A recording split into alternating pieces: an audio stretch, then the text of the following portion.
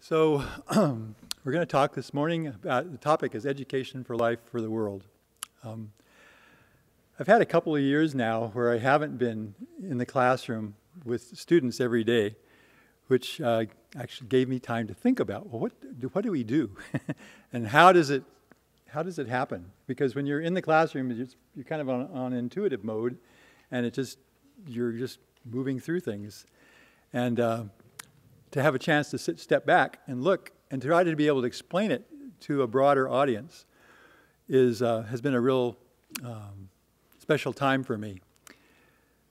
As everybody knows, Education for Life grew out of a strongly spiritual focus, started by Paramahamsa Yogananda in India 100 years ago.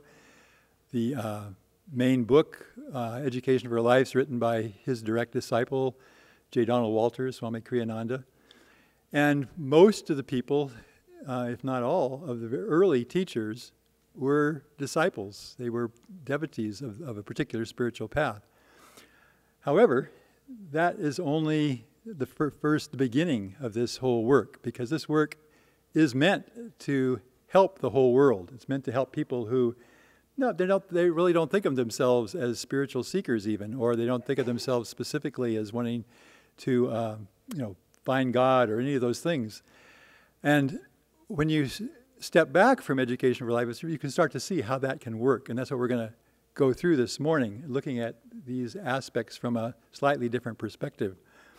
The first thing I wanted to talk about was, well, how does Education for Life, what is really its significance? How is it special in terms of what else is offered up there? What do we have to add to the conversation about education around the world? There are wonderful programs out there that we can use, that we can make use of. There are wonderful curriculums that have been developed in different ways that make a lot of sense. They flow nicely. They have lots of beautiful balance to them. They engage students, and we certainly want to work with those people and contribute to that direction, but that's not really our essence. There are other places up there that really developed this idea of station learning, special individualized learning, and I've done a great job. Maria Montessori's work especially in that area. And it's another thing that we want to take advantage of. We want to use those things and make use of them in terms of what feels right to a particular teacher. But what makes us special is this whole idea of connecting with the individual child. And that's where I want to start this morning. In itself, we're not the only ones that do that. Lots of people talk about it and do it. However, sometimes the doing of it gets lost in, kind of a more rigid mentality. I remember I was watching this one classroom once where obviously the teacher had been trained to connect with every single child every single morning. And so I got there before class started, and the school time started, and he went over and stood by the door, and he shook each child's hand as they came in. And I think he even said something to them.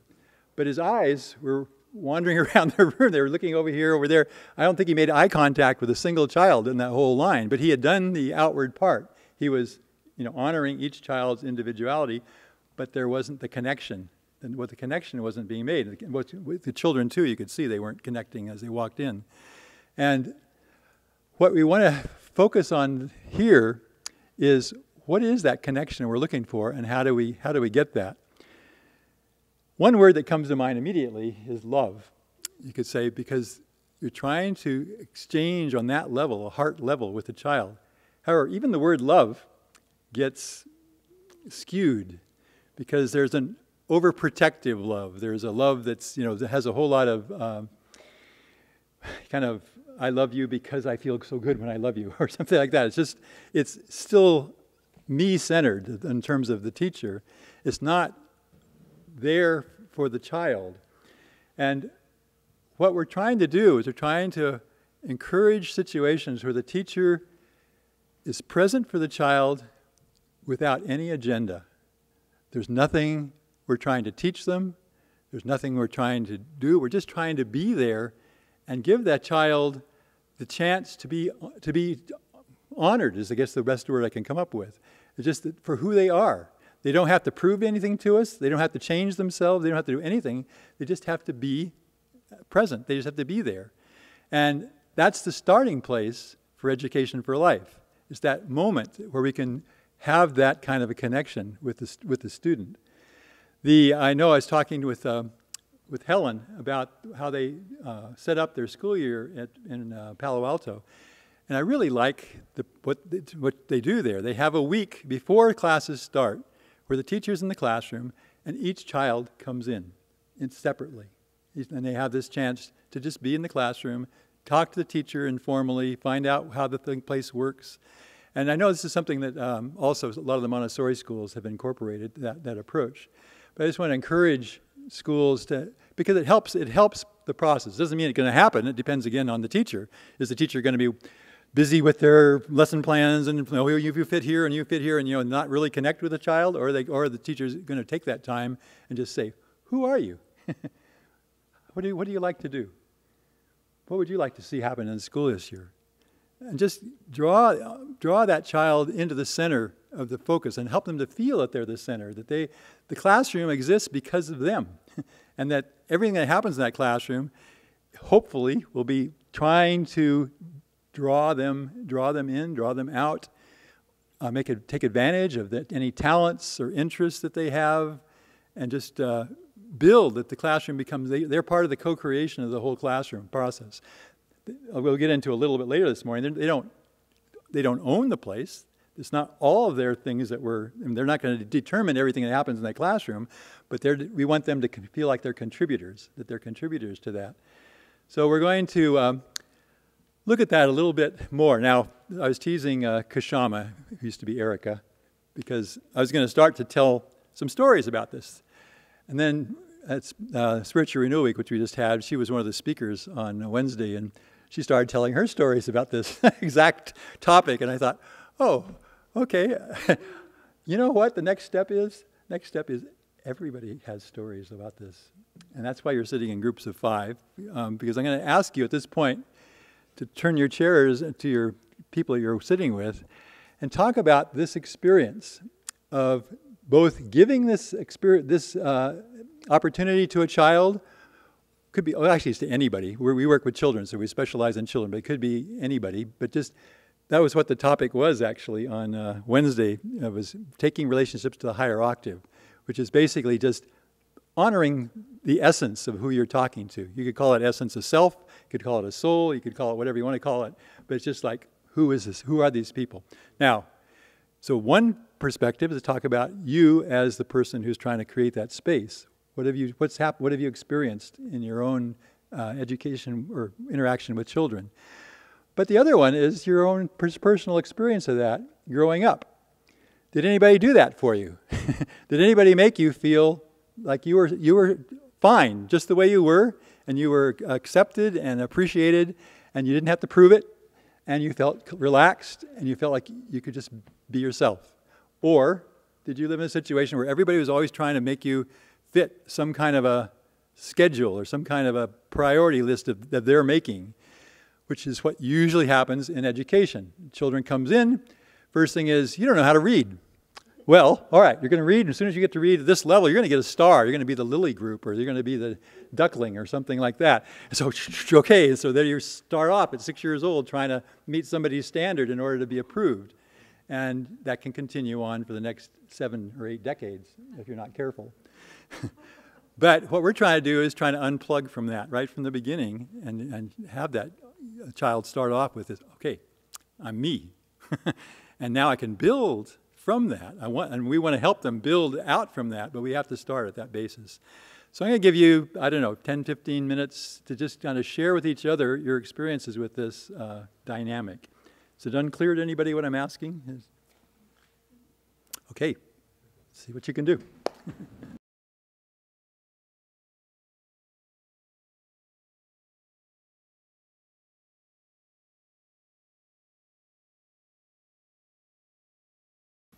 Okay, was that fun?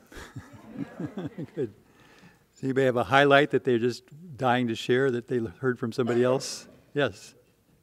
Right now, just come out saying, lesson plans get annihilated and your whole, everything would shift. But if you have clarity on your intention behind it all, for the students and how you want to give them, what you want to give them, and obviously raising your consciousness and going from there, it'll happen. Yes. Lesson plans are great in terms of focusing in a certain direction, but then you have to let loose and just see where the energy wants to flow. And if you're tied to your lesson plans, you miss all those special moments because you're not seeing your kids. So, anything else people wanted to share that with the whole group? Yeah. Just how important that connection is between teacher and student, and how you carry that with you in your adulthood, even whether it was a positive relationship or a negative one. So important. Yeah. If you go back to the Greeks, it seemed like that's the way the Greeks operated. Just on a very one-to-one basis, just to, mentor and student, and things worked for them. So it's the foundation. It's the foundation that we need to cultivate and take the time. It does take time, especially if you have, well, it's one of the reasons that we have fewer kids in our classes, because it does take time to bond with each child.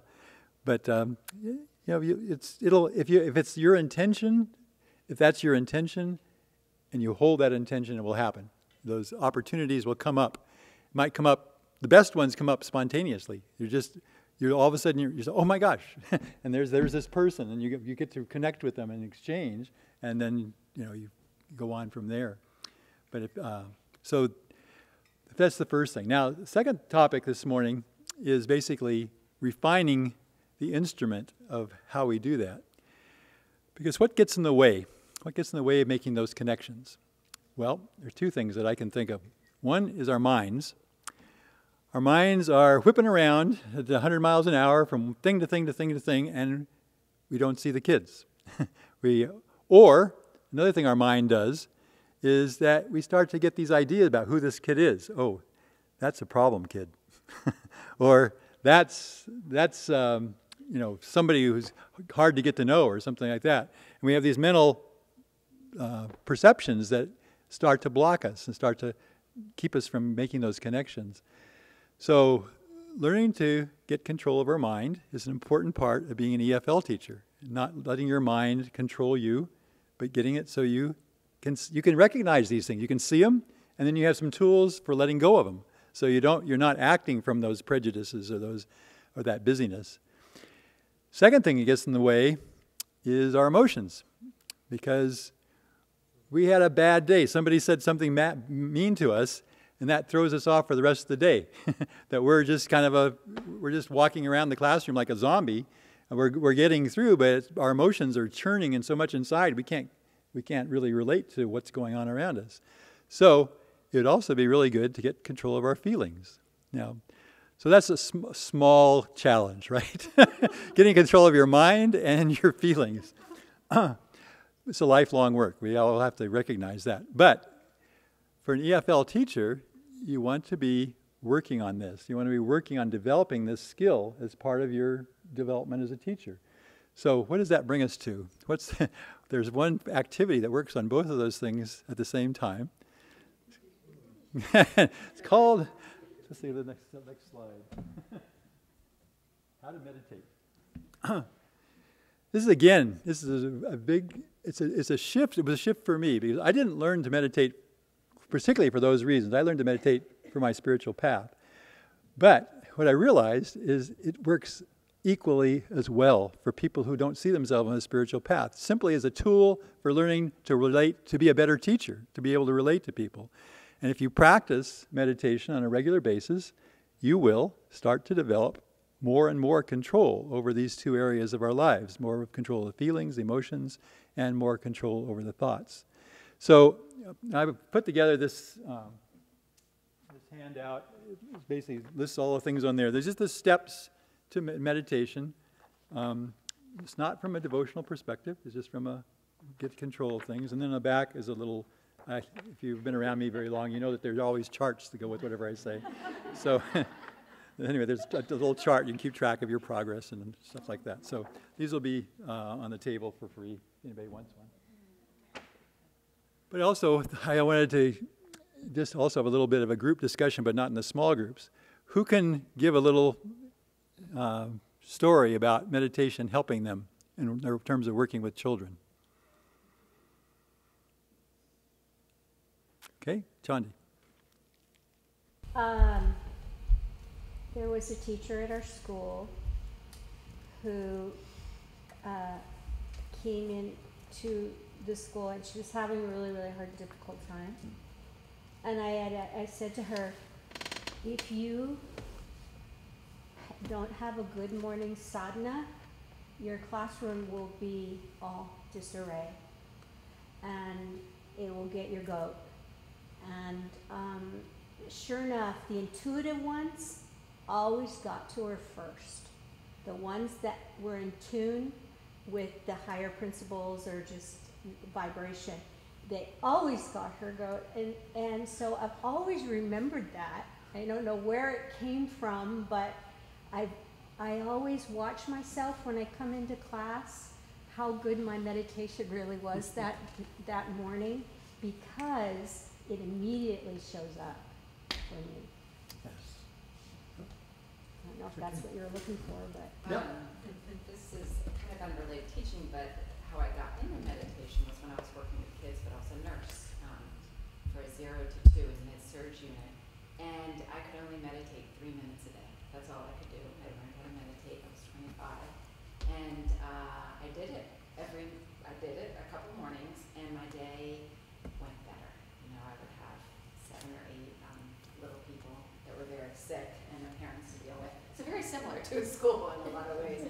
But, and the days that I didn't do that, only 3 minutes, then my day did not go well. And so that, I really built on that, and would get up earlier and earlier and earlier so I could increase my meditation, because it made such a tangible difference in everything I did. Yes, wonderful. So I don't meditate regularly, but one time I actually got up earlier, because I'm not a morning person, but I did get up earlier and meditated. And when I got to school, and I have this student who needs a lot of attention, and sometimes he's very nice to me and he hugs me, and there are other times where he acts up and you don't know what he needs. And that morning he was acting up, he was telling words that are not appropriate, and I could just see what he needs, why he is doing that. So it was just clearly just feeling that he just needs a hug. And I just got over to him. I didn't pay attention to his words and what he was saying. I just gave him a hug, and he was like, Wonderful. Right. You know, I was thinking not only just a meditation practice in the morning, but also bringing that attunement into throughout the day.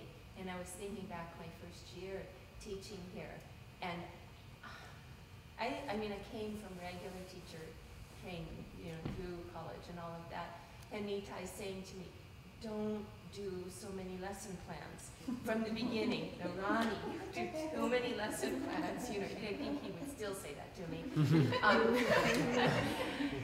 You know, and so I knew I didn't know anything. I was even just learning to meditate. And so what I brought to the day was not the greatest. and I knew I wasn't supposed to do what I was trained to do. Throughout the day, I would just always say, okay, God, tell me what to do. You know, inwardly, tell me what to do, tell me what to do.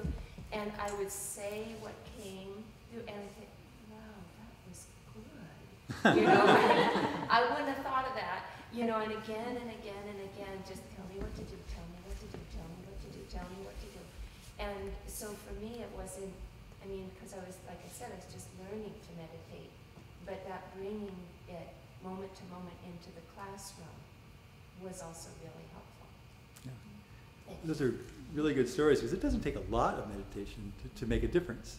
You don't have to meditate 3 hours a day to make a difference in your classroom. You know, just the whole idea of just stopping, going inside, makes a huge difference that way. Anybody else? Yeah. I found it helpful even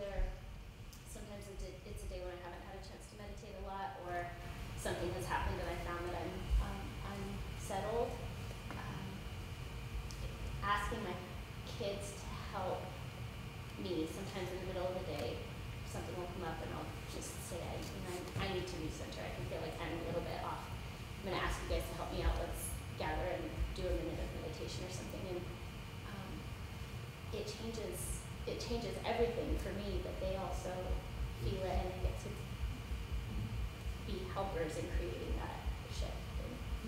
And they learn to appreciate Yeah. that centeredness. Yeah. Yes. Say that.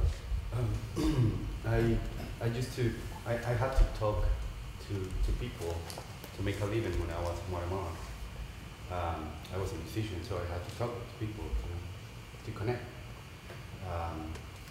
So the days when I didn't meditate, the days when without meditation, those days I didn't make any money. See, meditation can make you rich. So meditation became a very important part because it's the way to connect. It's when you are centered, people can feel it. Everybody can feel it. You have like a magnetic field that is gonna attract or is gonna do the opposite. So I think with kids is the same. And one of my uncles always said, "Oh, you're very good with kids. You look like a cartoon or something." They look for you. And but meditation is very important in every area for everything. There's a term in we can have a bad day without meditation. there's a term in the yoga tradition. It's called darshan, and it's a term that doesn't translate very well into English, but it basically means presence. It means presence, and just exactly what you're describing. Maybe at a higher octave, but because people want to go to a saint to get their darshan. I know we got to go see Anandamayi Ma once that way, and people were clamoring just to get around her. But if they had the subtle part of it, which not everybody did, but just to be able to appreciate that there was this presence exuding from her that was uplifting, and people wanted just to be in and feel that. Well, on a smaller level, the same thing happens when we meditate. Just exactly what you're describing. We create that aura, and the children amazingly are more tuned into that. They have less static than most adults. So they're drawn more through their feelings and through their intellects, and they tune into that. So we give children a tremendous gift when we exude that presence, and then they just naturally attune to it. So thanks for bringing that up. Somebody else, yes? What meditation I noticed helped me transform was my sense of time and the importance of, so for example, when I first started teaching, and that was when meditation was new to me, I was just seeing every mistake or every hour, every minute, every day as this thing that it's set in stone, or I had to accomplish certain things, or if it didn't go well, then I wanted to fix it for the next day. But now it's sort of transformed, I think, as a product of meditation into thinking of longer patterns. So I think of the whole week instead of a day. And so then I'm less likely to tune into mistakes of myself or the kids. It's if I remember once I was babysitting and the mom said, "Oh, don't worry, they don't eat their green beans. They'll get them at some point during the week." So I sort of that happened. That shift happened. Nice.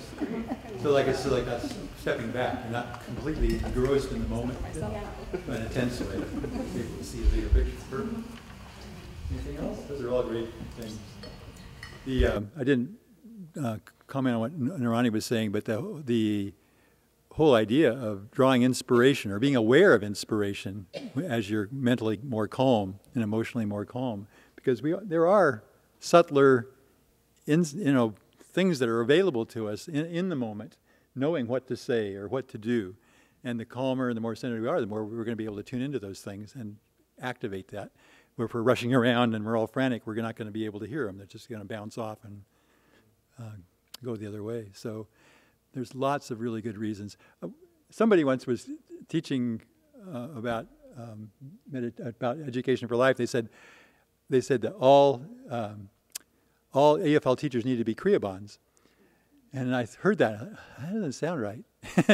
but Kriya is a special technique, for those of you who aren't aware of it, that is taught in this particular path. But then I thought that's not right. But the idea of meditating I do think that's an essential part of being an Education for Life teacher, and cultivating it on some levels that makes sense to the person. So we incorporate that into the teacher training programs now. That's what these charts were developed for, was basically the online courses, and people, even if they haven't been exposed to meditation, which is getting to be smaller and smaller. I mean, meditation is growing, not beautifully now. It's nice. There's so many people around the world that meditate. Public schools have mindfulness sessions in them and stuff. So it's coming on. People are starting to see the benefits of it more and more. So we're not nearly as much on the fringe as we used to be that way. So it's nice to see the progress of the whole world. Okay, so you have, for building this edifice of Education for Life, we've got the foundation. We've got the idea of connecting unconditionally with these children, each child individually, and trying to make that part of what we do. We're working on refining ourselves. We're honest with ourselves. None of us are perfect at either of those things, controlling our minds or controlling our emotions. But all we want to do is see is progress. Just, are we making progress? Are we moving along? Are we better this year than we were last year? And that's all it's asked. So then you have this next question is, where are we trying to go? And again, this is something that differentiates Education for Life from a lot of other ideas out there, which are more, yes, they're centered on the child, but they're centered on the child and say, well, let's let the child decide what they want to do. Let's let the children, the children should set the tone and where they want to go. Well, the problem with that is that children, there's just the way the world's set up. They don't have the wisdom that hopefully the teacher brings to the situation. Not always. But Education for Life, yes, the teacher brings a certain level of wisdom about how does life work? What creates happiness? What creates sadness? And how can we start to help the child work in those directions, take their energies from their starting point, but move it in a particular way. There's a saying that you might have heard. It says, if you don't know where you're going, any road will take you there. So, and I remember visiting. We went up to Seattle. I took our high school up to Seattle, and one of the main reasons was we were trying to look for, I'm always looking for peers that they can relate to, so they know that they're not the only kids getting this kind of education, and there's other people out. So we read about this school that had this program of helping other people. It was some article I'd read, and I thought, oh, wow, let's go visit that school. It'd be nice. We can connect with these kids. So we went and spent the morning there, and it was so disappointing because I didn't see anybody helping anybody. And I finally said, what about this program you had written up about you helping? Oh, yeah, well, that was something we did about 6 months ago. We think we had a unit on that, yeah. And what was happening, it was an open school. They honored the child. That was one of the things they promoted. They honored the child in a way. Well, what were the children doing? Well, one group was sitting around watching old episodes of Desperate Housewives. Another group was sitting around practicing makeup skills, how to put on your lipstick and your eyeshadow and stuff. Third group was playing board games.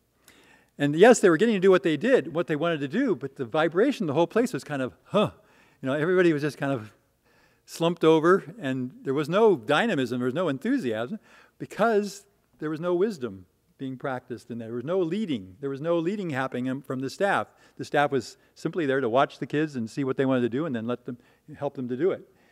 And it's certainly a stepping stone towards where we want to go with education, but it desperately needs this other element of wisdom. And where are we trying to go? So that's what I want to spend the next period talking about.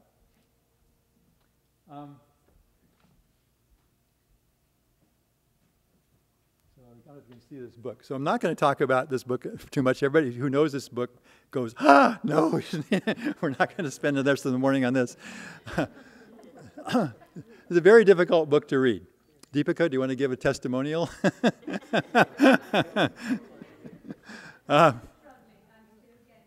Yes, okay. And this is part of the teacher development program now. We go through it as part of the Experiencing Education for Life class. But the reason I bring it up here today is this is the founding stone for this, because without what happens in this Out of the Labyrinth, we're liable to people to come up to us and say, well, why are you doing that? What makes you think kindness is a good thing to teach? Why should you teach courage? Why should you teach even-mindedness? I mean, look at our politicians. They seem to get by pretty well without any of those qualities. And then say, well, you know, and then you say, well, Yogananda said it was a good idea, you know, which isn't any different than somebody saying, well, it's in the Bible. It's in the Bible, and therefore that's how we do it. Why we do it? It's blind faith. If you take the time to read this book and go through it, you see it's not blind faith at all. It took J. Donald Walter, Swami Kriyananda, it took him 10 years to write this book, which is phenomenal when you look at later in life. He was writing books in a month or 2 weeks, you know, even. But this book, the reason it took 10 years is he had to go back through and re-examine the basis of Western culture and really try to understand it in a way that harmonizes what he knew was true from the teachings from the East, but show in the language and the experiences, the insights of the West, why these same things were true. He takes Darwin, he takes the philosophers like Kant and people like that, just all the biologists, and just goes through step by step and shows, if you really look at these things, there is an underlying truth that they're showing. Most of the scientists might not have seen it when they were looking because they had their blinders on of their materialistic bias. But if you open up for it, so it's a fabulous book. It's well worth the time it takes to go through it, because, especially if you're in a position of being a director, because you're the one that's going to get the questions from these people. Say, well, why are you doing that? So you can take them through it. But we're not going to go into that today, but I'm just saying that's there. That's where the foundation can be looked at. This, for me, is the place where I started. When the school first started, there was no book Education for Life, and I wasn't sure what it meant to have this kind of a school. So Swami Kriyananda said, well, you can have access to my library, and if anything you can find in there, you'll find things that will be useful. So this is one of the two things I found. The other one is the Balanced Life, which I talk about a lot, but I won't do so much today. So the psychological chart, thanks to Anandi, it's in a nice format now. It's a list of qualities, and the qualities go from one end of a spectrum to the other. You know, where we know the words, we have a term for it now called progressive development. But it goes basically from a very self-centered, low-energy level that can be called tamasic here, tamas, or heavy, or another word that sometimes gets used is morally handicapped. But it's just behavior that is just at the bottom of the ladder in terms of human behavior. And then it maps it all the way up to the top. Here he used, from the Indian perspective, he used the word sattva, but we could use the word light or expansive. And it just lists these different words, such as, if I can read any of them. This one will, some people are going to go, procrastinatory. It's one to, when you see some of these things like shy, is down here somewhere. Anyway, and going up through things here, arrogant, disrespectful, impulsive, sharp but shy, jolly, and then up here to tender, reserved, all the ones that we know we want to cultivate. And it kind of makes a map. It's a map, basically. It just tells, here's how it goes. But it's kind of a very general map. And I would look at this thing year after year, okay, what can I do with this? I can see it, I can label some things, what do I do with it? So the next step was to this was a chart that I put together when I got the term progressive development. And I took a lot of these qualities from the psychological chart and just tried to put them in order, again, going from heavy to light, but trying to categorize them in terms of truthfulness or reaction when corrected, response to great people, specific kinds of behavior, and what does a consciousness manifest in that situation, depending on where somebody's at. So I'm just going to take you through one of these. These will also be available. Anybody who doesn't have one. So let's say truthfulness. So truthfulness is a challenge in life. Can you be truthful or not? Well, at the low end of the spectrum, people are evasive. They say whatever is convenient. So that's how truthfulness manifests at that heavy level. If you go up the ladder a little bit to ego-active heavy, it becomes manipulative, a little more energy. They're trying to get something for themselves. Willing to lie to get one's way. Okay? Well, that's their response to truthfulness. They use it for their own, they twist it to their own needs. Okay? We certainly see that, again, in the world news all the time. Then you go up the next level, ego-active light. Truthful because of others' expectations. So you're truthful kind of because of your surroundings, or and if you can't always count on yourself, you might slip down. But if you're in the right situation, you'll probably be truthful because you kind of believe in it, but you just can't follow through all the time. You're just kind of still working on it. And at the top of the ladder, it's spontaneous truthfulness regardless of consequences, which, again, fortunately, we can see in world events. We see people who do stand up for truth no matter what, and can use that as an inspiration for ourselves. So this was a really important step because it took the psychological chart and it put it in a little format where to see these specific qualities evolving as consciousness evolves. So when I'm working with children, I can see, oh, okay, well, that's where they are at. They're being evasive, and when I ask them questions, let's see if I can't help them move up the ladder a little bit. Pardon? To manipulate it. Yeah, to move them. Can I get them up to manipulative and actually, but see that as growth. That's one of the hardest things, because when this ego-active heavy level is the hardest one to work at, because not only are they kind of heavy, but they have energy, and so that they make things difficult for everybody. But anyway, to see you'd rather have energy, no matter what's happening, you'd rather have energy than no energy. Even if the energy is being abused, and that's a really difficult lesson for a teacher to learn, because sometimes you just, oh my God, at least they're quiet. At least they're. So anyway, energy is important. So this was a good help, but then came along the next part. That was tools of maturity, and that was an incredible, powerful tool that again, I didn't have in the beginning, but when Swami articulated that, this is where he took what I had found in the Balanced Life, that was the other article, and just made it more accessible. We have these, as you all know, body, feeling, will, and intellect. And so we could also take some of those qualities, though, and start to put them, categorize them in this way, which again helps, because you can, you're trying, okay, this child really needs to work on body, or feeling, or will, and what does that really mean?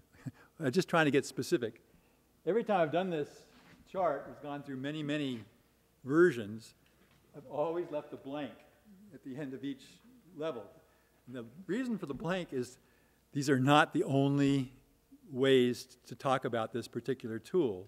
And if you come up with another one, or if the child comes up with another, say I'm sitting down with a child and we're talking about balance, and we come to the mutual agreement that willpower is really important, and we need to work on willpower.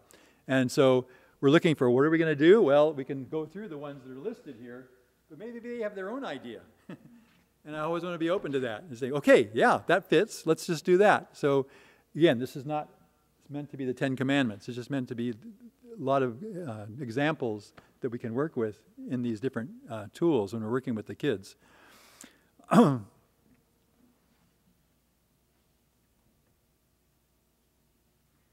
So now we get to the next part, which was the life skills, which was, again, that was 2 years ago, those coming out. Because I would sit down and I would have these conferences using the tools of maturity with my students, and we'd talk about what they need to work on. And I would try to come up with practical things to do, but in the spur of the moment, sometimes you can't remember things. You can't say, how do you work on willpower? And I just always I want to have something like a toolkit. It's right there that I can pull on and I'll help jar my memory, about where we can go from in this area. So that's where the life skill cards came from. We have 15 life skill cards. Most of you have seen them. Again, it's just a start. I wish I had life skills for 100 different things, but it hasn't happened yet. Maybe some of you will help develop them. We have the ones for diet, getting up in the morning, healthy habits, making friends, choosing happiness, etc. But you might easily come up with something that's not in this list. And the idea is, okay, just to use the formula, just take whatever the quality is you're trying to work on. Can you come up with 5 or 6 different activities that a child could do to make progress in that? Or can they come up with 5 or 6 activities? It's even better. The more ownership you get, obviously, the better, the motivation is higher. So trying to make use of these, this particular one is just I use it to present this different skills to children. It lists all the skills. It asks for their interest level. How interested in you in this quality, this particular quality, on a scale of 1 to 10? And then how willing are you to work on it on a scale from 1 to 10? Again, trying to get their participation. I don't want to go. I mean, you could slip back into the old way.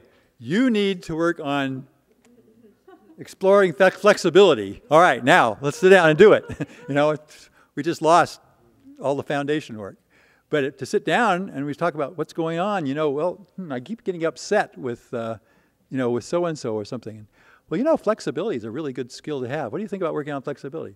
Yeah, that would probably help me not have to get upset so much. So how are we going to work on flexibility? Well, let's look at the card. And let's look at some of these ideas. Do you want to do this one or A, B, C? Yes. So as you're talking, I have this question and I'll lose it if I don't yes. say it now. So because this is all new, last year, we had one set of cards for the whole school. So this year, we all have our own sets. So it used to be, last year, I just pulled one out that I thought would be appropriate for us all to work on, right, the whole class. So I got 6th, 7th, and 8th graders. So this year, I thought since I have my own set now, I was wondering if it would work for me to step out of it and let the kids choose a card that they think, are they wise enough to be able to, or are they going to pick the easy ones or the fun ones, or will they really pick ones that they really feel like they could work on? What do you think about that? Yeah, it's a great question. When I was trying them out up here with the junior high and senior high, I found that the older the kids were, the more mature they were, the more they wanted to work on one themselves. They wanted to choose one, and they were motivated enough to make it happen. As we got down into the 7th and 8th graders, more of a group thing seemed to work better. Like they might have subgroups, like small groups within the class. Like, okay, this group wants to work on courage. This group wants to, and I didn't worry so much about the easy, hard ones, because I thought if somebody needs to work on an easy one to build up their confidence, that's okay. It's okay, just as long as they're starting to get to feel it. And that was the really powerful thing that I didn't know ahead of time, but that from working with the kids here, how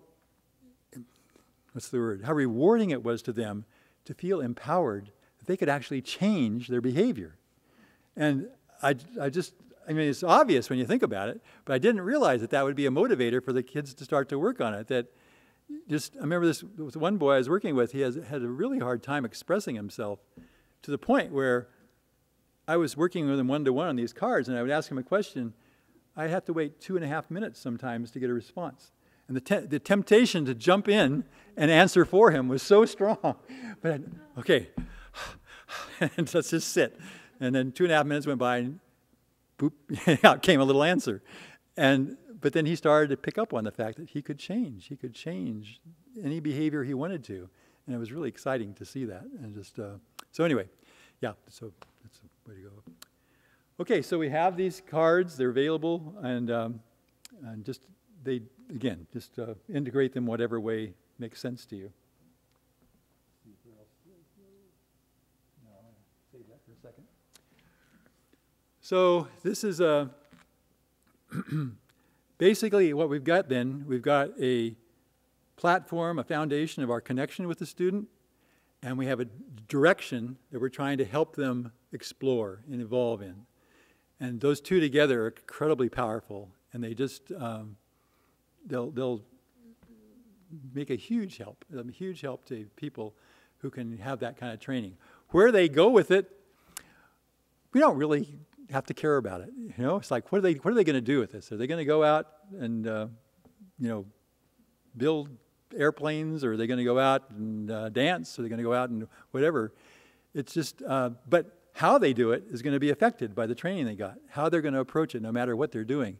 And you see this, for those of you who have been around some of the alumni, you see this, and it's so exciting. You see them popping up in Education for Life classrooms. But just, it's just, all we're doing is we're training them for life. And their life, their karma is their own. One of the fun metaphors that came to me at one point is, when you're an EFL teacher, it's like you're a farmer, and somebody sent you a big box of seeds. But the problem was that they'd taken the wrappers off all the things, and they just dumped all the seeds together. So you don't know what seed you've got. But your job as the farmer is not to worry about what's the seed. Your job is to cultivate it and help it to blossom and become, and it's surprising for you to see. And I just, over and over again, I had one of my former students last week come up to me and just said, Nitai, can we just sit down and just talk a little bit? I'd just like to kind of renew our friendship. This is somebody who I'd have to ask to leave the school at one point because it was so difficult. And he basically wanted to say he was sorry. And sorry for being an adolescent that had been, you know, completely off the wall. But he's doing beautifully now. He's doing beautifully with his life. And it just, he's got these tools, and he was learning them. He was learning them in his own way at that time, and it wasn't a whole lot of fun to work with him. But here he is, you know, blossoming. And so you just say, okay, the process works. The process can be a powerful one. So that's our joy. It's our joy to, as an EFL teacher, is just to be able to do this groundwork to help people. Any comments or thoughts? Yes?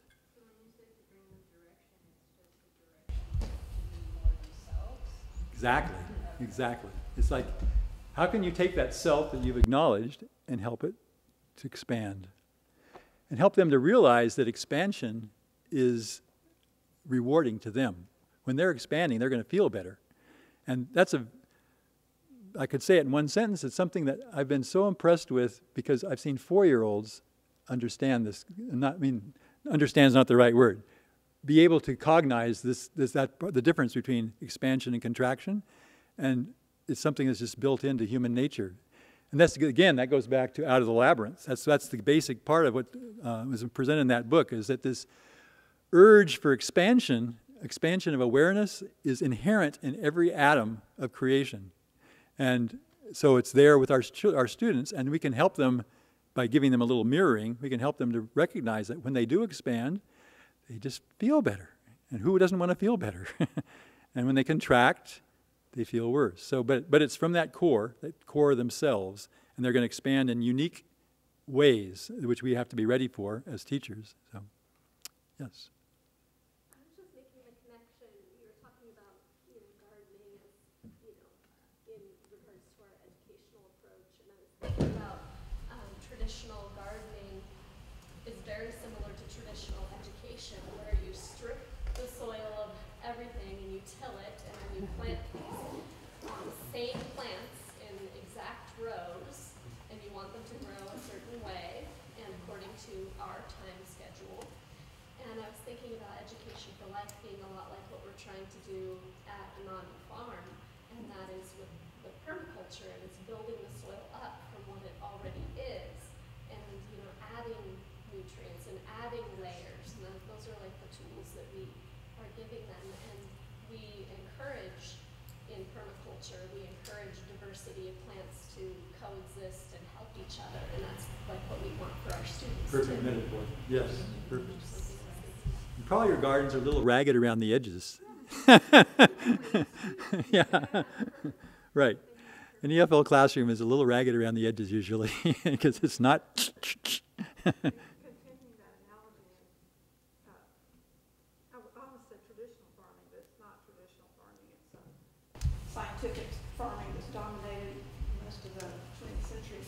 you find each little thing that's wrong and you try to correct that. So if you have a bug, you get a chemical for that bug. If you have this weed, you get a chemical to kill that weed, and pretty soon you've killed the system. Whereas in Education for Life, it's a holistic system. You want a healthy, if you create a healthy system, it will grow. Yes. Yes. Okay, we're going to take a little break. I'm going to say 10 minutes because I'd really like to start in 15 minutes. So bathroom break, stretch, whatever you'd like to, and we'll come back. But again, sit in the same place and with your groups because we're going to go back to a group focus. Yeah. So the next part of this morning is looking at curriculum. And again, Education for Life has a special angle on it. Most curriculum is developed with other things in mind besides the child. There are certain social priorities that legislators decide on. There are certain curriculum things that are developed by the people in Sacramento in California or in the other capital situations. They say children need to learn this.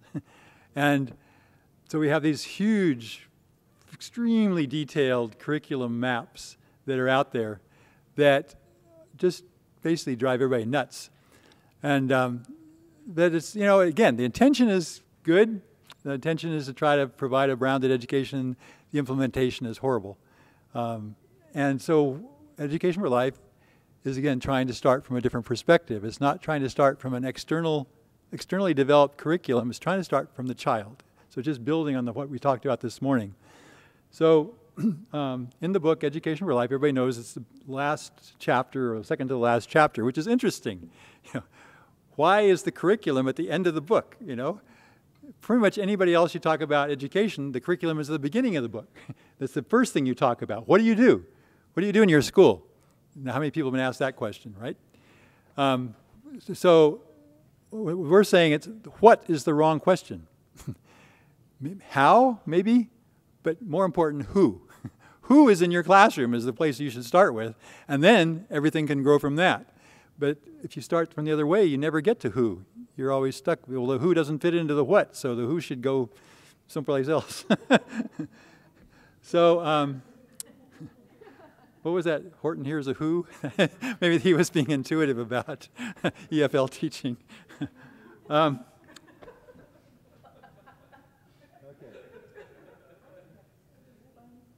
So something that came, I don't like to use the word inspired specifically, but I really did feel this was inspired.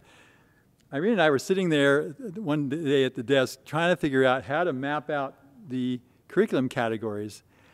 And we had this star we were trying to work with. We've been trying to work with the star for quite a while, and it never quite fit. We couldn't figure out what to do with wholeness, and it was just wholeness around the circle. Was it in the middle? What was it? You know, and then she said something that just triggered. She said, you know, Swami talked about how he hoped that Education for Life would make use of the joy is within you symbol. And I said, he did? I'd never heard of that. But it just kind of triggered something. And then the next thing in my brain was this idea of using, if you know the joy is within you, then you have these big sweeping arcs that come back and they focus back in. And so this is what came out of it, which is, if you think of the wholeness, that's the soul. That's the essence of the child. That's the self that we're trying to cultivate. That's that thing we spent the morning talking about how we relate to that core. And everything that we do in the curriculum is simply expanding on that self, but also bringing it back to that focus so that the child is aware that he or she is being expanded. That's the expansion that's happening. So if we take understanding people, we go out here and we explore history, we explore current events, whatever, but we always bring it back to the child's reality. How does, now later this morning Matthew's going to talk about some things he did which are perfect models for this, talking about studying, he'll tell you, I'm not going to take your talk, but the idea of the Cold War and how the Cold War tied into the child's realities, which will be fascinating to hear.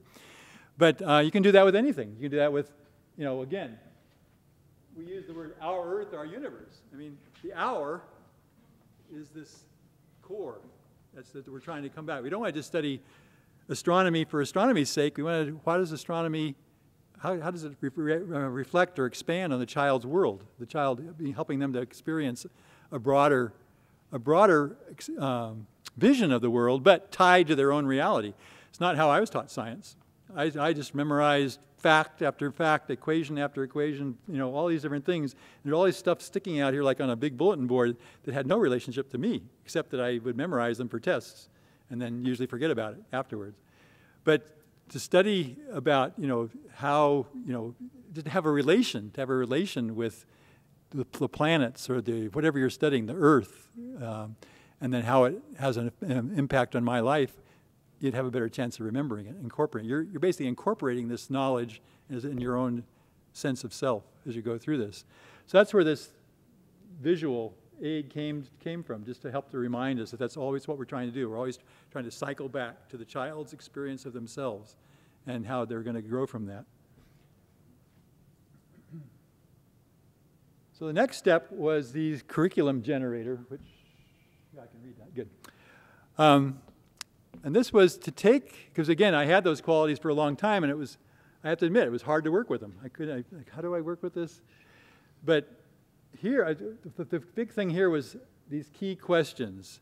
To be able to incorporate these categories into what I wanted to do with the children. So the main thing is up here at the top, write down your core topic. What is your theme? Now, how you get to that theme is, again, Matthew and others will talk about that. How do you know what your class is ready to learn? How do you know what they're not just intellectually ready, but emotionally ready, all the different levels? What is it that they're asking for through their behavior, through their comments? You're listening carefully. You're seeing, oh, this class is ready, needs this kind of a lesson. They need a lesson in, I mean, some of the obvious ones. Sensitivity to other people. Courage might be one. Could be, but you'll get each class, you all know that. Each class has its ebbs and flows. You have to feel a certain energy in the class, and you want to respond to that energy, and you create your curriculum to match that, whatever is manifesting in front of you. So after you get to this core topic, today we're going to exercise. I'm going to use the life skills as the core, as a theme, just to give you experience of working with that. But again, it could be anything up in that level. Even to the point where maybe in Washington you have to do that. Did you have to take a test at the end of the year to match the public school system? No, okay. In Europe they do. They have to take a test at the end of the year that matches the curriculum. So they have to spend, what they've discovered though is kind of interesting. They can spend basically April and May pretending they're a public school and learn all this stuff and pass the test. And then they get to go September to March, they can do just a more free-form thing. But, so you could have up here, you know, whatever the curriculum mandate that you have to meet if you're in that situation. But then you could still humanize it by going through these steps. So the first question, personal development, is how can your topic be used to provide motivation for your students' personal growth?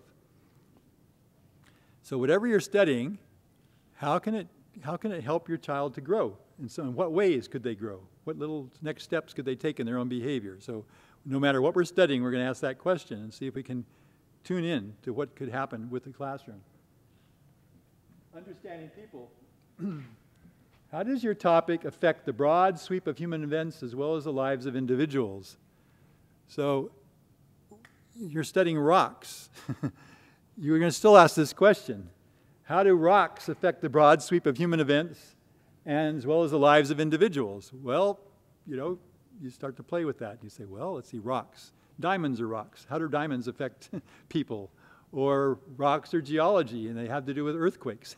How do earthquakes affect people's lives? And it's just always bringing it back to something that you can tie in more specifically to the child's world.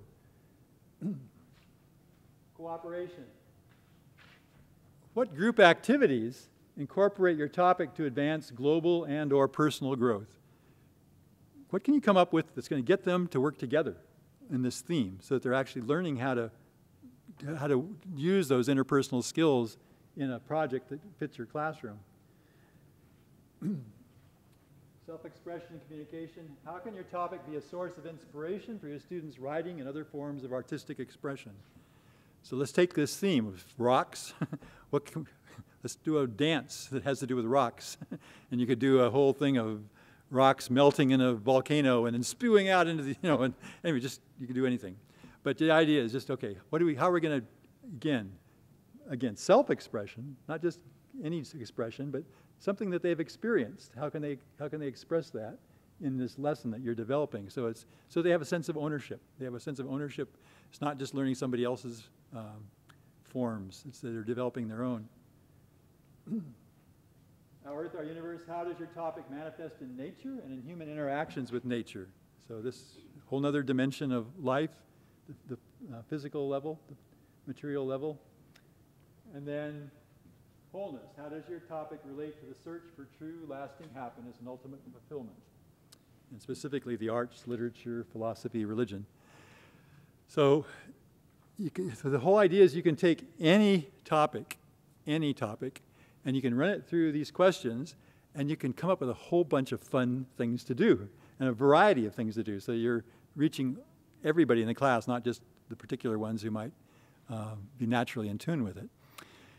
So what we're going to do is that each group got a laptop, and on your laptop, if it all goes well, you open it up, and there's an example of this chart here, and you've got a topic at the top, and you're going to work as a group to just brainstorm activities that go in each of these categories and see what you come up with. So we're going to take about half an hour for this, so you got plenty of time. And if your computer doesn't work, talk to Brian. Okay. So we only have 3 done because we had to start over. But we decided on our core topic was working with others. So we decided on playing a game or a sport. And for personal development, what they would be gaining was sportsmanship skills. And sort of as an addendum to that, after the activity was completed, the students would reflect on what they had gained, and then using that information and experience, the students set personal goals for the future. And then understanding people, for the same thing, playing a game or a sport, what they would be getting would be including others with an awareness of differing abilities and differing goals. Because she was talking about in her school, the kids playing basketball, and first only the skilled ones wanting to play, and then include them learning to include others, and finally even including the younger children, which meant the game was not as high a level, but they really gained understanding people. And then cooperation, learning to value the part that each person has to play, and establishing the parameters of the game that all can agree on. And that's as far as we come. Sorry. Good. Okay, I'll go over here. You guys, you don't have to tell me anything you want to about the process. Oh, let's see. Maybe, yeah, Frida, can you flip it over that chair?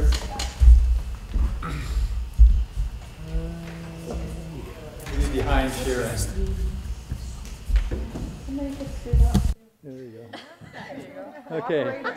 Yeah, working with others. Whoever it goes to is going to speak.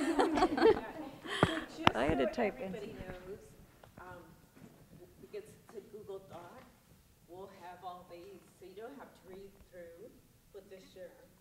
But we're just getting highlights. So just like a minute or so. Okay. We did it a little bit differently. Can you? That's for the online people. Just for the online. Okay.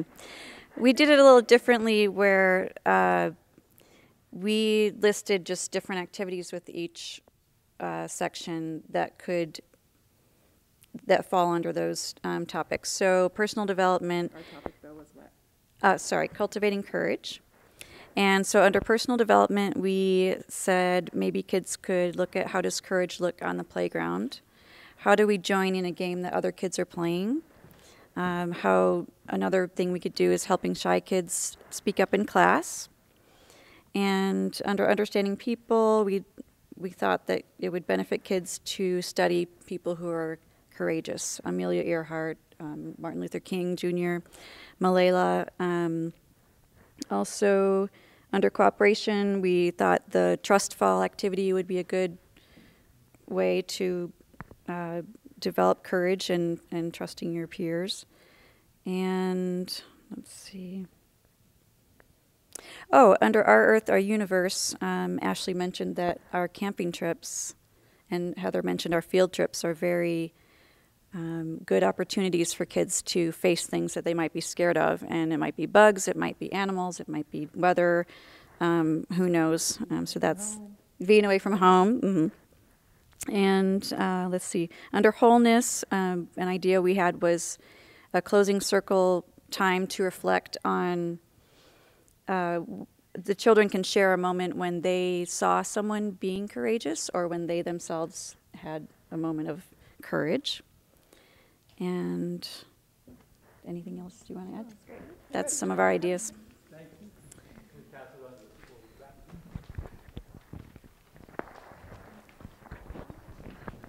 people? Okay, we did a Living Truth. I'm not going to go through the whole thing, but basically we looked at it when we talked about understanding people, cooperation, etc. We had a few different topics. It was religions and culture, so looking at different religions and how they talk about the truth in different cultures. And then looking at times when faith communities, particularly now, are actually working together for cooperation as an example of how we can look at cooperation and what the outcomes of that cooperation has been.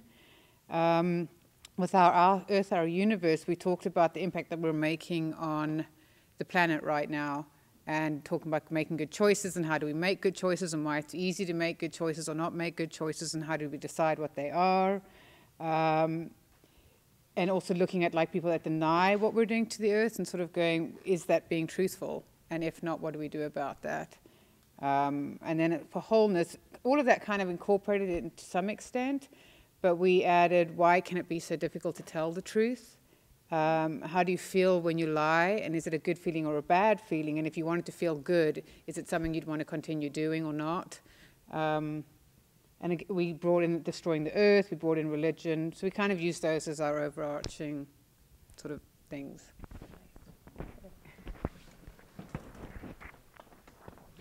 Who's next? Yeah.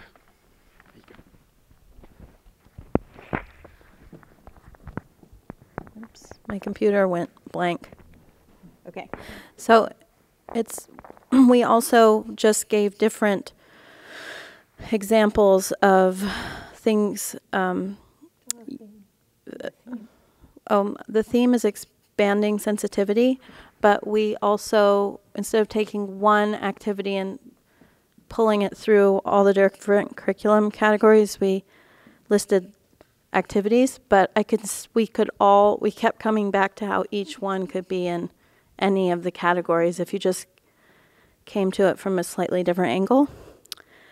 So personal development, classroom jobs and responsibilities, and how what you do affects, or what other people do affect your job or your life. Caring for pets in the classroom, playing or working with a new friend, understanding people, studying people in the community that have helped others. Parents or grandparents could come in and tell stories about school or their lives growing up, or show pictures. And then you mentioned the smile poem, which was okay. Cooperation, nature game, camera, singing together, listening to each other while singing, like, getting everybody on the same pitch, or trying to hear what that sounds like, or going to hear. Okay, so math, using your body in different groupings as a number. We were talking about that, or that could be in self-expression and communication too. I mean, they all can go in any one. Self-expression and communication, teaching your stuffy a math concept, and interviewing a friend, and then tell, draw, or write about that friend's life. Looking for patterns in nature and sharing that through drawing, telling or writing, working with a partner with pattern blocks or looking for patterns in numbers, in math. Our Earth, Our Universe, visiting and observing nature at a nearby pond, engaging and sharing in nature activities, growing, and then releasing an animal like a pollywog or butterfly to nature. And wholeness, meditation times, sharing after any of the aforementioned things, breathing together, back to back, where you tune in to each other's breath and maybe breathe at the same time or off and on in patterns. Partner yoga, recognizing the difference in people's abilities and accommodating, and reading and listening to poetry, interpreting it and discussing. That's me, huh? Okay. Okay, our topic was building willpower.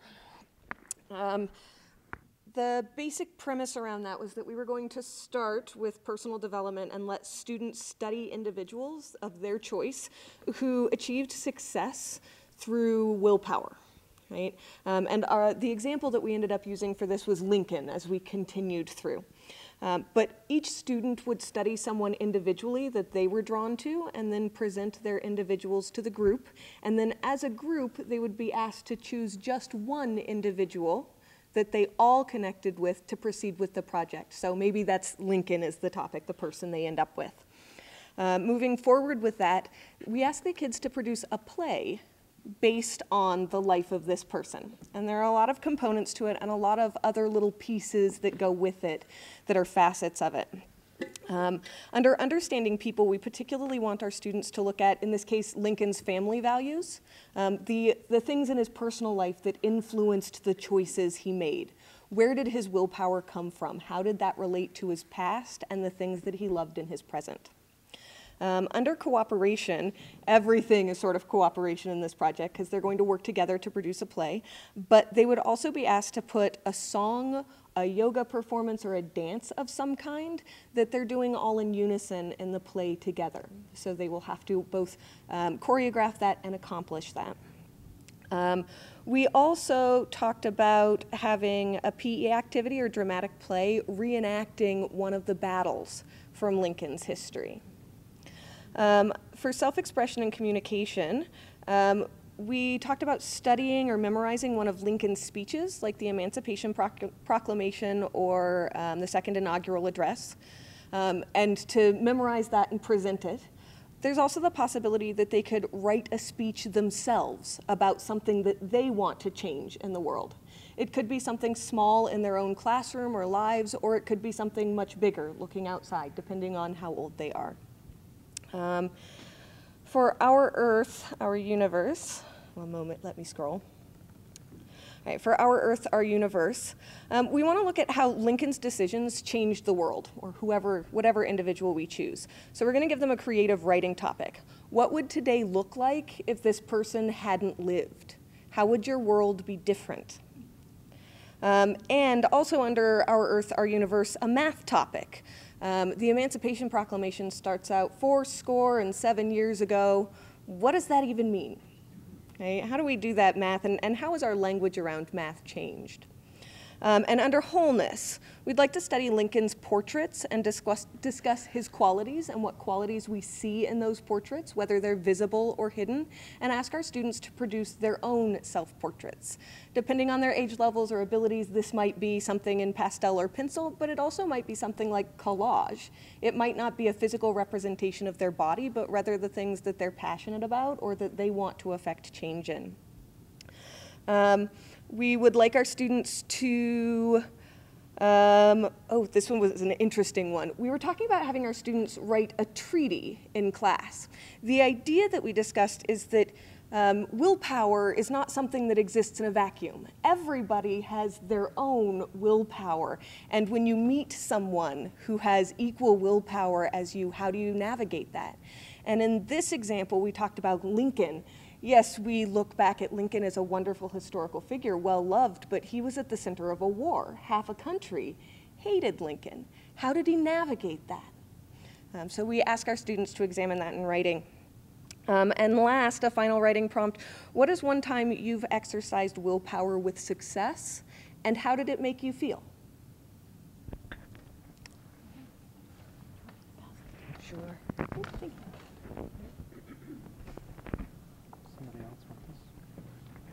Read my spelling? Yeah, no problem. Okay, so our topic was practicing peace.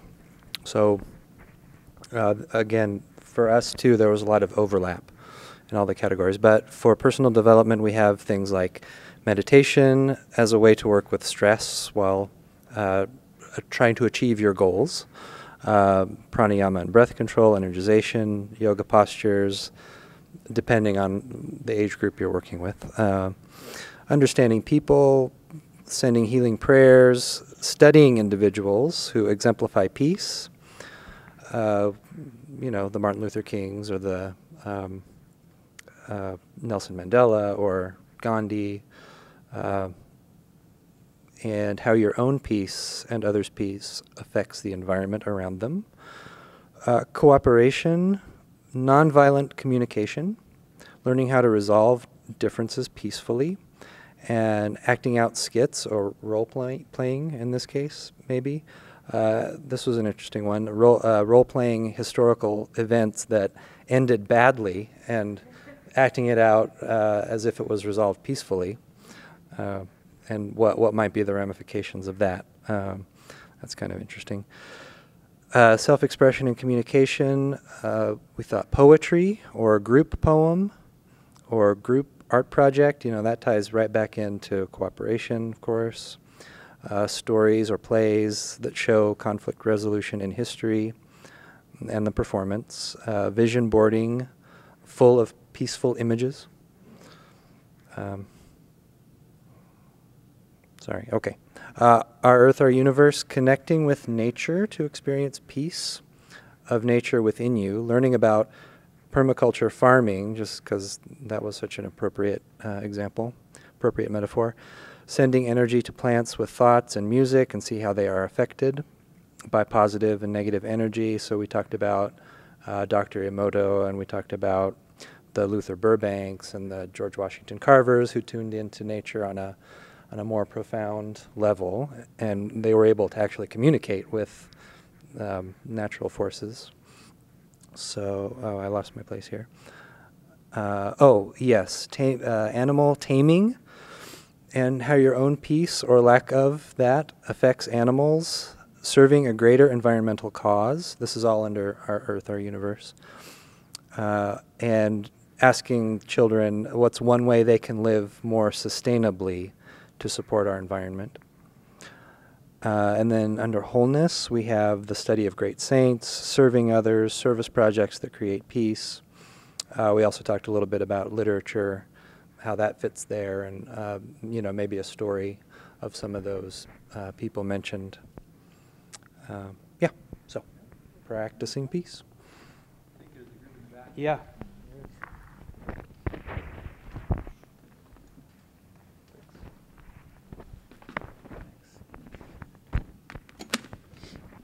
So we had choosing happiness, and for personal development we said working with peer relationships and families, things like learning to compromise and also using affirmations, singing uplifting songs, meditation, journaling, reflection, and something like a peace corner or a space, or how spaces can help give students opportunities to realize that they can take time away from a situation to reorient.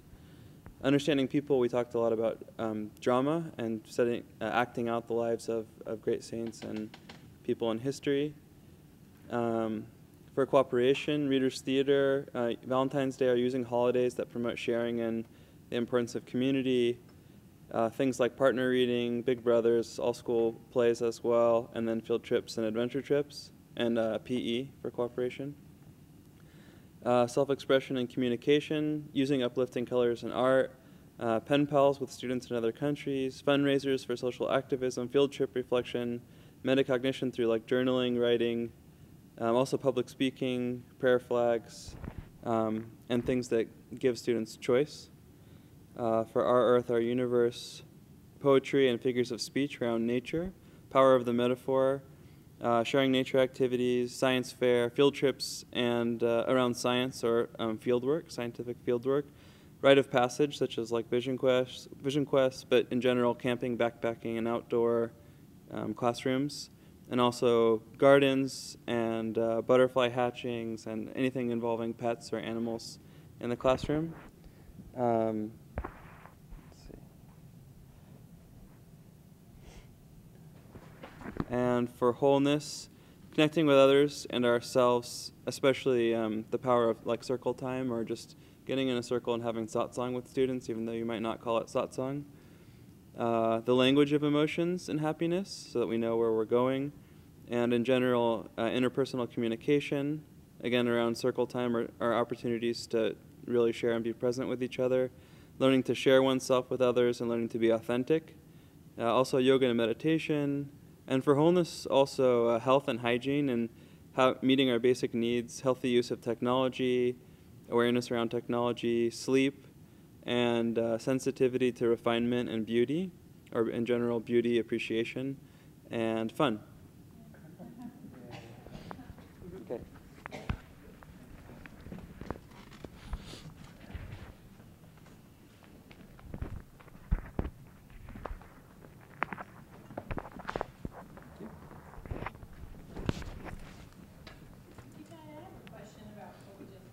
Yes. It seems like some people interpreted it in a way where they're thinking of lots of different activities that were kind of connected, but a lot of them not necessarily connected to one another. And other groups decided that they were to take a theme and carry that through. And I wonder, I mean, I know there's not a right or a wrong way to do that, but I just wondered if it's more meaningful to the child to have it be more thematic like that, because then there's these connections, these touch points all along the way throughout the year. And I know I was talking to Colin briefly about, they're going to set this idea of Lincoln throughout their year, and so that everything revolves around that, and we get all the points around Lincoln, like Terrelyn expressed. And to me, that seems like a really neat way to go, because there's always those connections that they can make. They're both valid. The one is, you're showing breadth. You're just showing this relates this way, this way, this way, this way, this. It's all like a big spider web. And the other one is depth, where you're showing this. You can learn this quality from this experience, and you can learn a little deeper over here. You can learn and just keep going deeper and deeper. So either way, the teacher has to decide what's appropriate at that time. Yeah. So, hope you enjoyed that. So now we're going to have three presentations of people who actually worked on specific things. And first, I was going to ask the Seattle group to come up, because they were the guinea pigs, because last winter we had this course where Irene and I just finished working with this ideas and got to try it out on them, and this is what happened. It was very encouraging for us. So why don't you guys come up and share?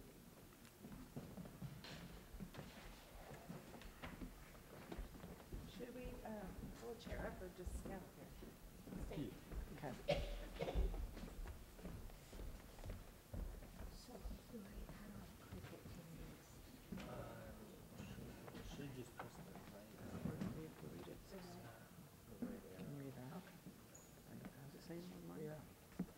Okay.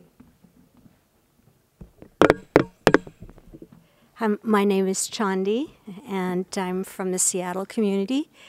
And this is Ashley, Machen, and Heather. And one of our teachers is no longer with us, but we have her notes. They were excellent. She was our preschool teacher.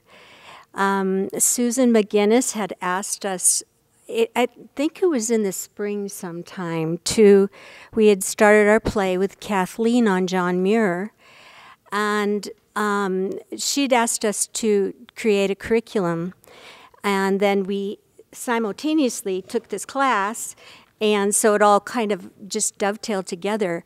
But to be honest with you, we did it on our own, but how it came out was so beautiful. And I think that's the answer to your question, Kathleen, was we didn't always coordinate with each other on every aspect of it until the end. And then you can see the beauty of how it all came together. So when the subject is well chosen, a play, which ours was, can also provide important exposure to noble ideals and actions. The courage to explore one's destiny, sacrifice in the pursuit of a goal, service to the greater cause that is one's own comfort, follows one's own conscience and connection with the whole of life. John Muir exemplified these qualities so beautifully. As the children hear the lines and practice the songs, the words can become part of their toolbox of attitudes to draw upon as life unfolds and offers them choices and tests. Oh, I'll be the one.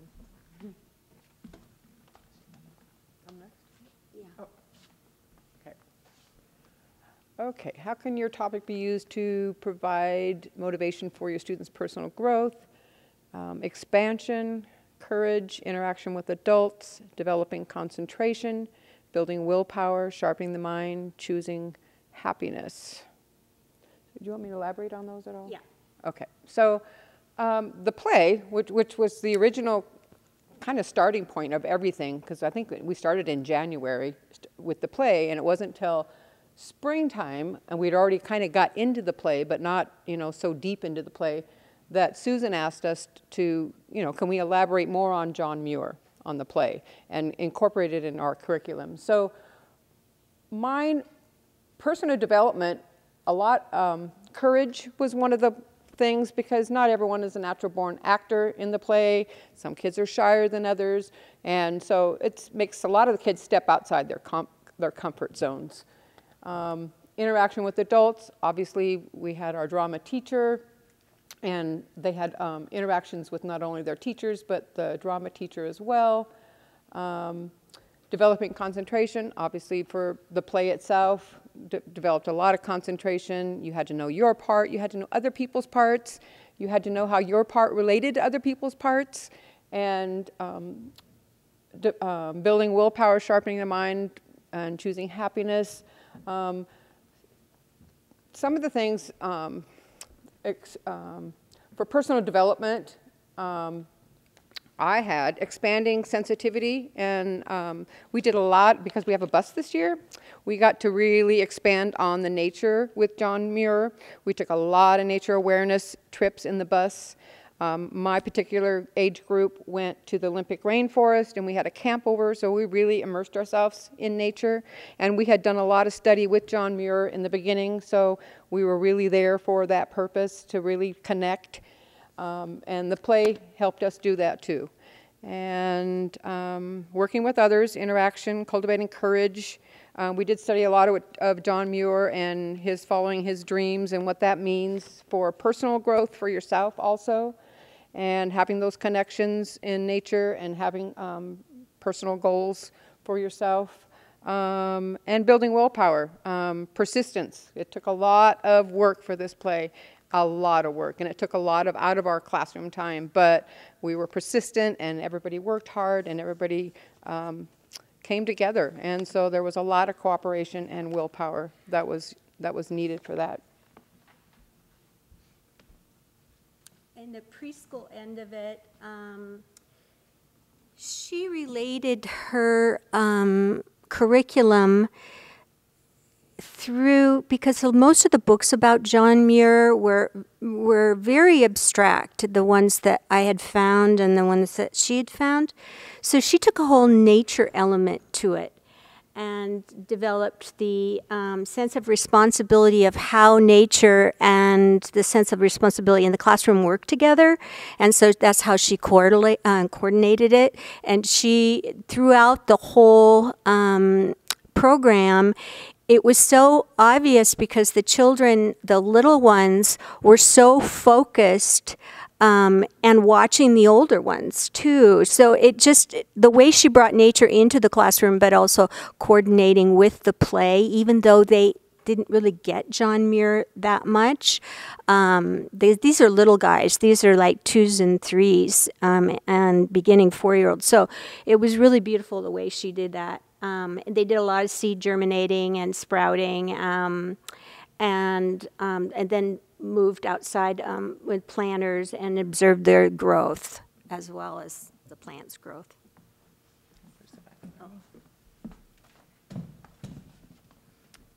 All right, and then for understanding people, obviously John Muir was the topic, so we studied the life of John Muir. Who was he? How did his inventions affect our lives? It really was an organic process because, to be honest, I didn't know a lot about John Muir myself, so I was learning right along with the students. He taught us to listen in nature through his experiences. We got to study migrating to America, setting up homesteads, women's roles at the time, age-appropriate books. I believe Chandi's class read The Story of John Muir and Squirrel. All of the children memorized many songs and poems. I already mentioned the homesteads and women's roles. Oh, passing bills and laws and understanding government. President Roosevelt and how he played a key role. And then one that I didn't get a chance to do, but I had come up with the idea later, was having the students, you know, John Muir inspired the Sierra Club, and so I wish I would have, and if we do this again, developing their own conservation club, something that's important to them, and how to save the polar bears, or something to that extent. So we got to do a lot of this, but not everything that we came up with. So.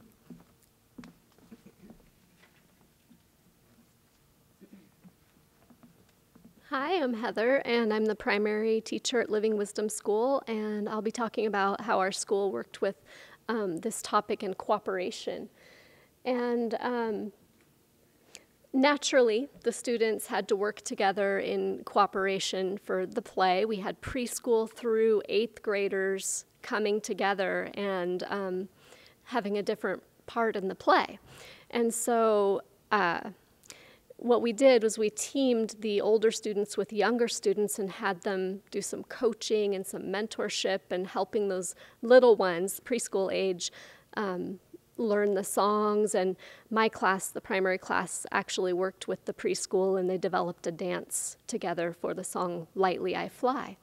And it was precious. And we also used cooperation in multi-age groups, creating murals and sets for the play, and actually moving the props during the play. They had to really coordinate and work together because that is huge. It's huge to orchestrate not just the acting and the singing and the dancing, but where do we physically go on the stage, and how do I move around all these other people and put these props into place? And it was beautifully done through cooperation.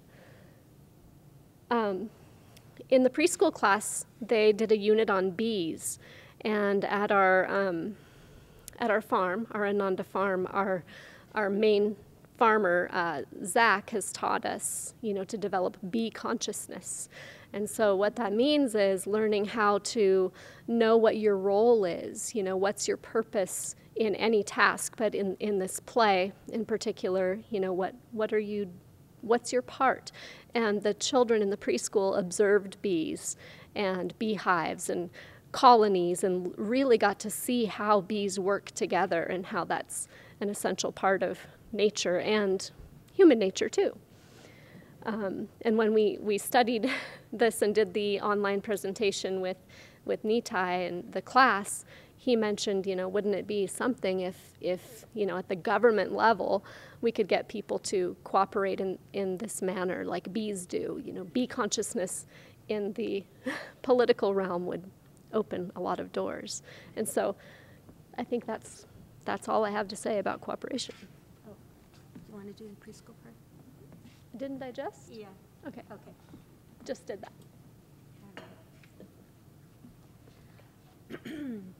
Communication and self-expression. John Muir taught us how to listen in nature. Our children took their experiences outside creating journals, drawing plants, animals, and made up stories. I came up with, I had some pretty advanced kindergartners that were on a second grade level. So I created, we were doing kind of an offshoot of a frog unit. And we explored a frog habitat that a woman up in the Northwest puts together. She's called the Frog Lady, and it's a big thing. So we did this whole offshoot of a frog unit. And I was creating storybook problems based on what would happen with a frog hopped out, how many left, and that kind of thing. It was fun. My children also got really involved when they listened to the John Muir story about the president, because there was a section in there about Roosevelt, and they wanted to know who he was, and I had no idea that they were going to do that. So, and then we were also doing math with counting pennies and nickels and dimes and quarters and that. So they wanted to know each one of those presidents, and so we had a little offshoot of that. So see, you never know what's going to happen in your curriculum when you're in the middle of it, and how you have to be on your feet to do some thinking about how you're going to cover that subject. We also did nature poems in the upper elementary. Quotes and mandalas were created by the middle school, which were beautiful, that hung on the walls. Alphabet quality charts and alphabet letters were drawn in watercolor and created from expressions in nature by the middle classroom. They had this chart, I just loved it. It was A through Z, and then all the different qualities of nature. Isn't that right? Mm-hmm. That reflected, and they were gorgeous. I didn't take a picture of those. Children memorizing poems from John Muir, animals, research reports, and oral presentations, which my class did an oral presentation for the older kids based on their frog unit and what happened, and that was a really big thing for them. And in the preschool, she listened to stories and discussed, she says here, she said, what was on our minds in conversational learning. In yoga, they pretend to be insects and plants and animals, and in art, we painted what we felt and modeled with Play-Doh. I think these are some of the pictures of the children in doing their sets, and so you can see this was John Muir as a young boy off to the right, and then this one thing that was really well done, which the children didn't even know was happening until the night of the play. There was a 3D component in the back of the stage, and that was reflected. So here he's like climbing this structure there, but it was like over the sea, or the very first slide, I don't know if you saw, but he was in the forest, or he'd be by a stream. It was just magical, and they reflected on the screen, and it just took the breath away of everyone that was in the crowd. It was just added that extra element that, and the children were like, they had no idea that was going to happen, so. I don't know if we're going to be able to have our projections or not. It was really great. And these are some of the poems that were done, the spring poems from Ashley's class, and the artwork. And I just love this one over here. Worms out of the ground, really close to nature. My cat wants to eat them. That's by Don. Our Earth, Our Universe. So got opportunities to study the cycles of life, new spring life, rhythm in nature, rhythm in life, classifying plants and animals, studying national parks, inventions with sharpening the mind, activities that gave I think the first one we did was I gave them just a tin can, and they made inventions what this tin can could be. It could be a phone, and a jar to put your belongings in, but the fun one was the popcorn machine. It became a hair dryer and an egg incubator, and so just giving them an everyday item and then seeing what they can come up with, what inventions they can come up with. We studied animal reproduction. One of the classes, who brought in the pond water? Was that me? Chandi's class. Had their science teacher bring in pond water and looking at the pond water under a microscope on the large screen, which was fascinating to me as well. New plants discovered in the wild during the middle school camp out. I think they had Keith, nature awareness teacher, showing them edible plants, and he's extremely knowledgeable. We had pan-fried in my iron skillet, pan-fried baby fern fronds, and they were so good. They were just tender and sweet, and then we went out and picked more the next day so we could have them for breakfast the next day because the kids all liked them. Chandi, as she mentioned, exploring with the frog lady. Opportunity, we got to study, you know, John Muir walking across these glaciers and the avalanche that he was in, so studying natural disasters. And then the Conservation Club, like I mentioned, the Sierra Club.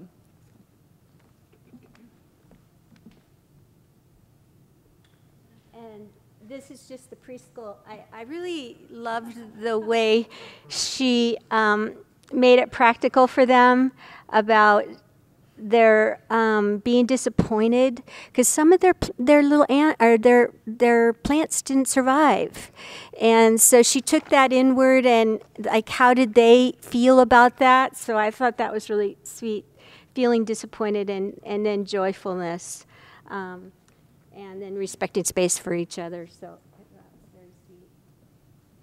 Wholeness.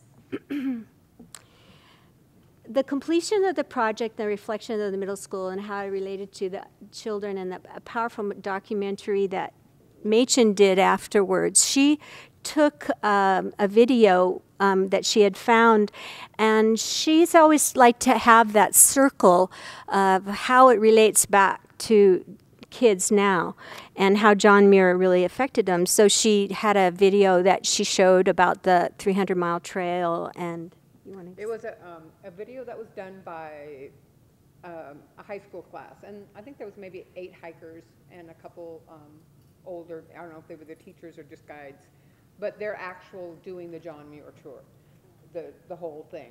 And so they got to see all the challenges. They ran out of food because they were mile points where they could pick up food. People could drop off food for them or mail food to the places, and just all the hardships that they lost gear and going through rivers, and they ran out of food. I mean, they had the same types of things that would happen back in those days.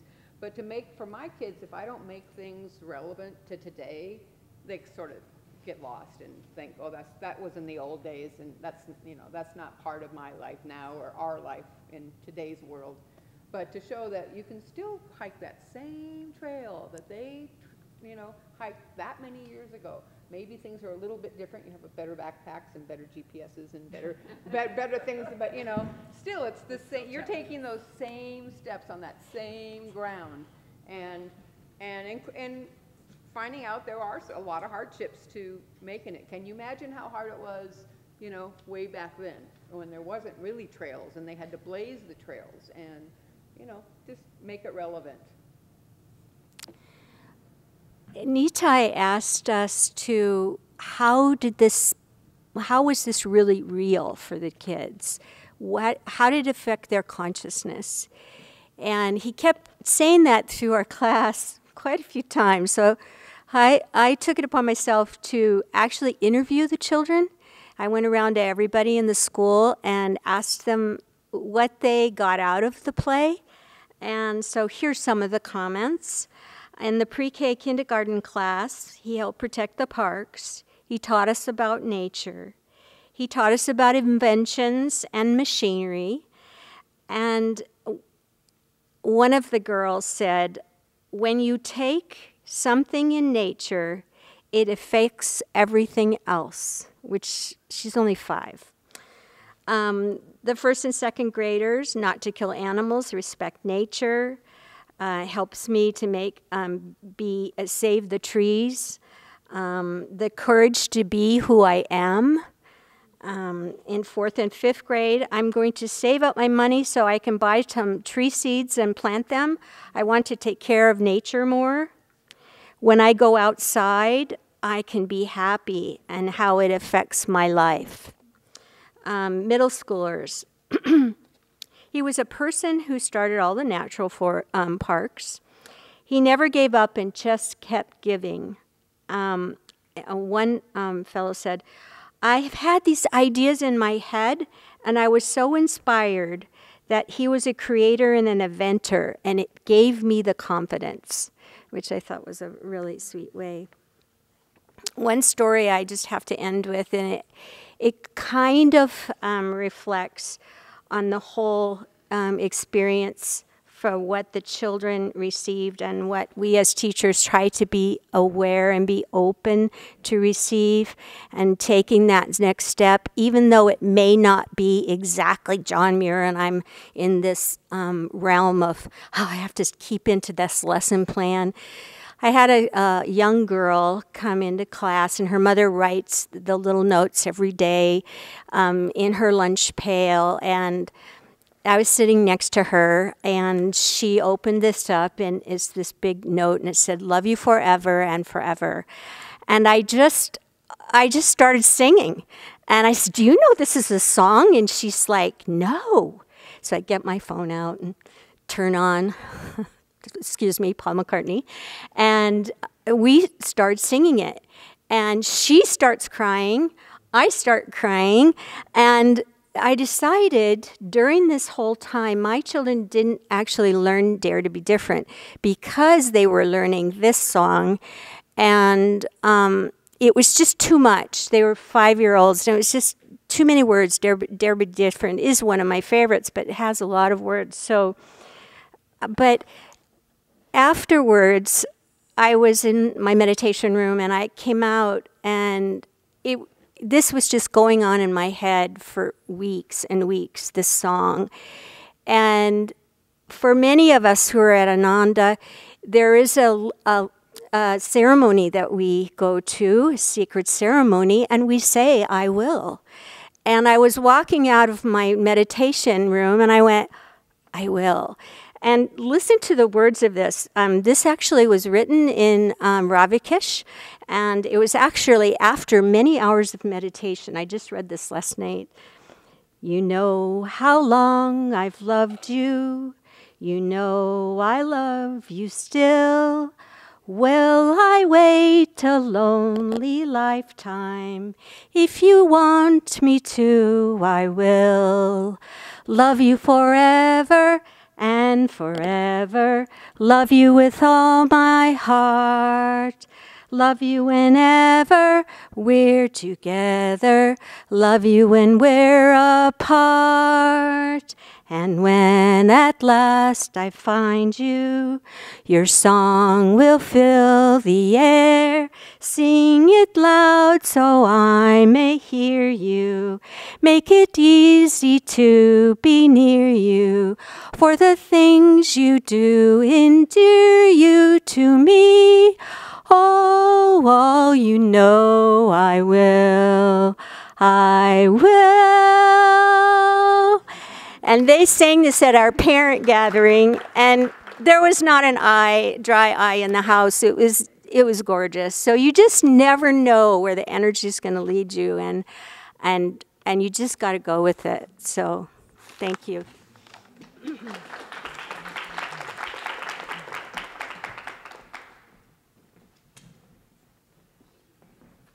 Thank you, guys. That was beautiful, and showed me that the potential when the classes start to work together, you know, and really try to build on each other's energy.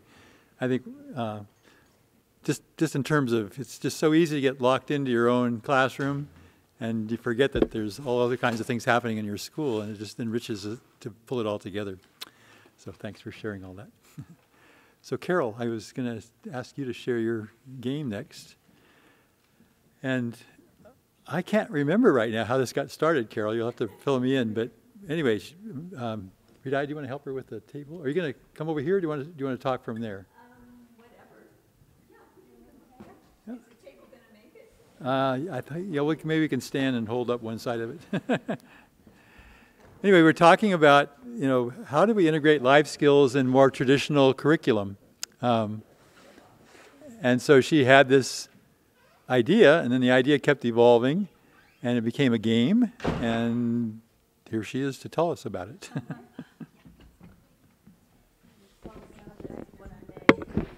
Yeah, the one leg is a... Are you going to talk from there, that side, Carol? I can come over. Okay.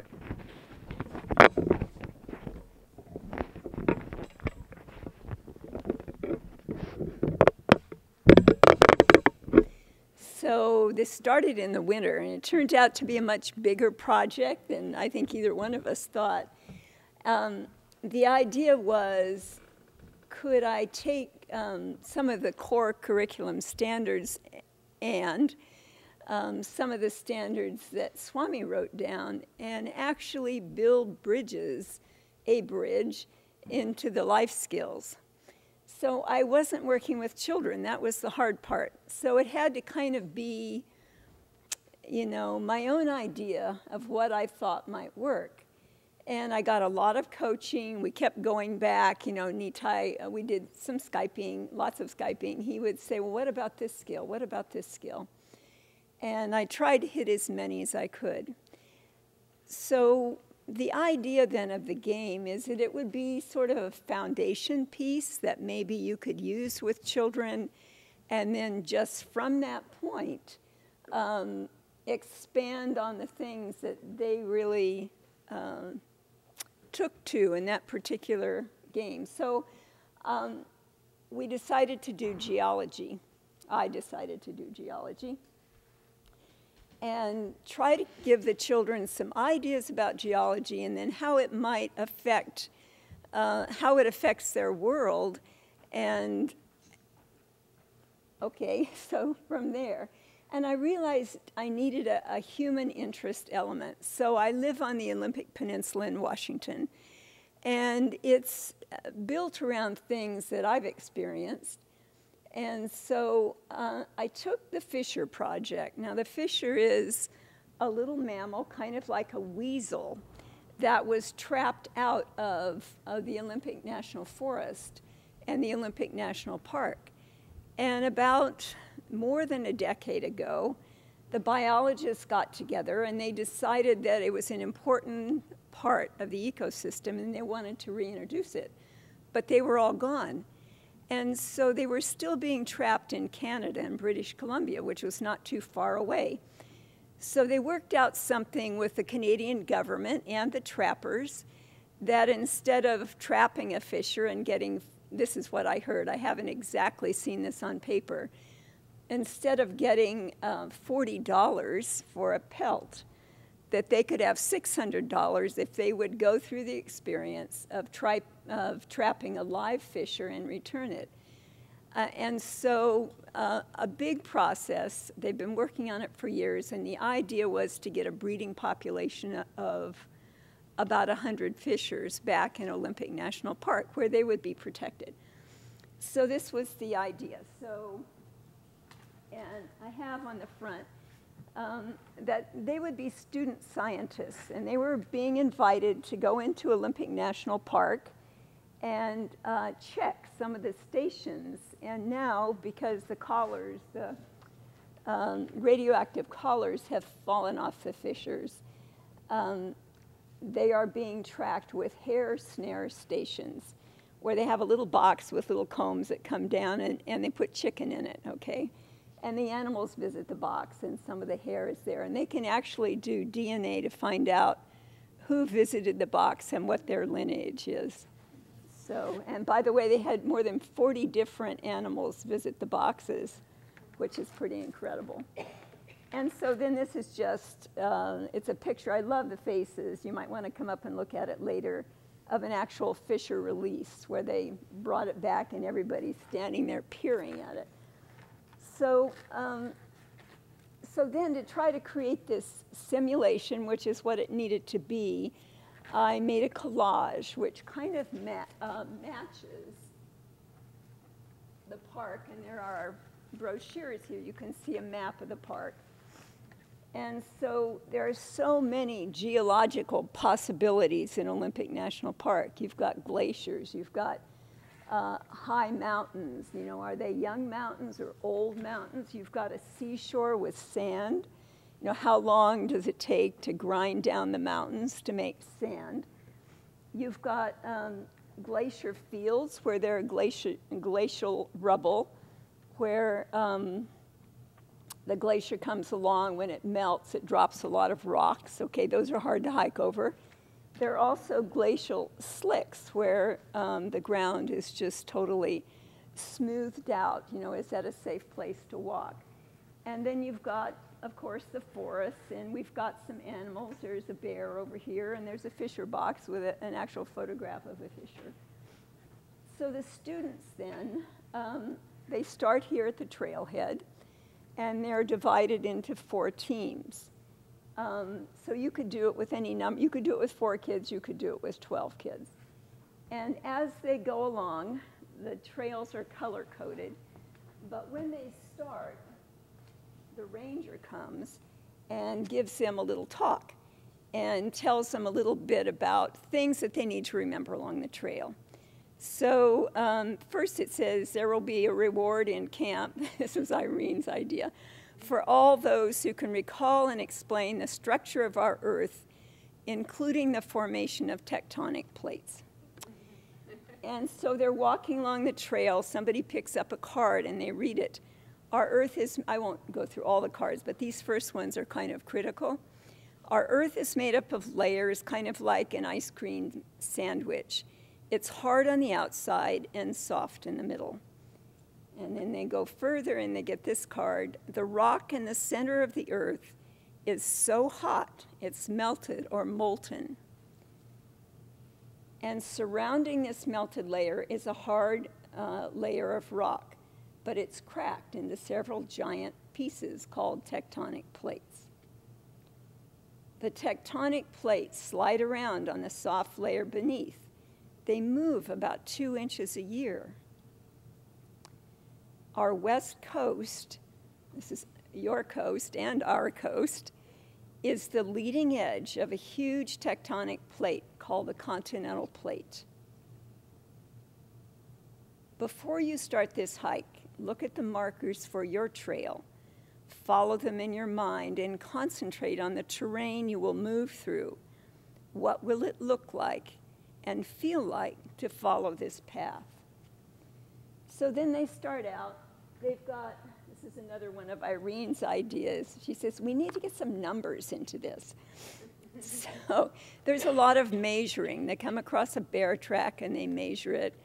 They see a large bird with a wingspan of almost 8 feet. You know, how big is their span? And as they go, they throw the die, they move along, they get a card, and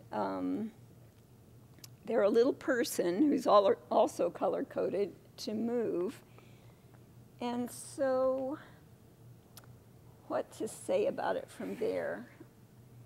These are some ideas. They have a safety talk with their teacher before they leave. There are camp notes for the teacher. Everybody ends up with their group ending up at camp. And there are things they write about, you know, their experiences. They come up with adjectives to describe what they've seen.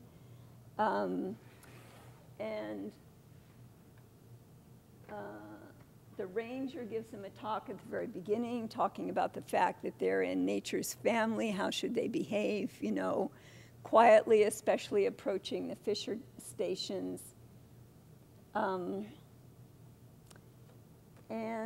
And then some expansion ideas, because I really think this is only a launching point, that they come back with the teacher and they find out where were they grabbed with this? What would they like to know more about?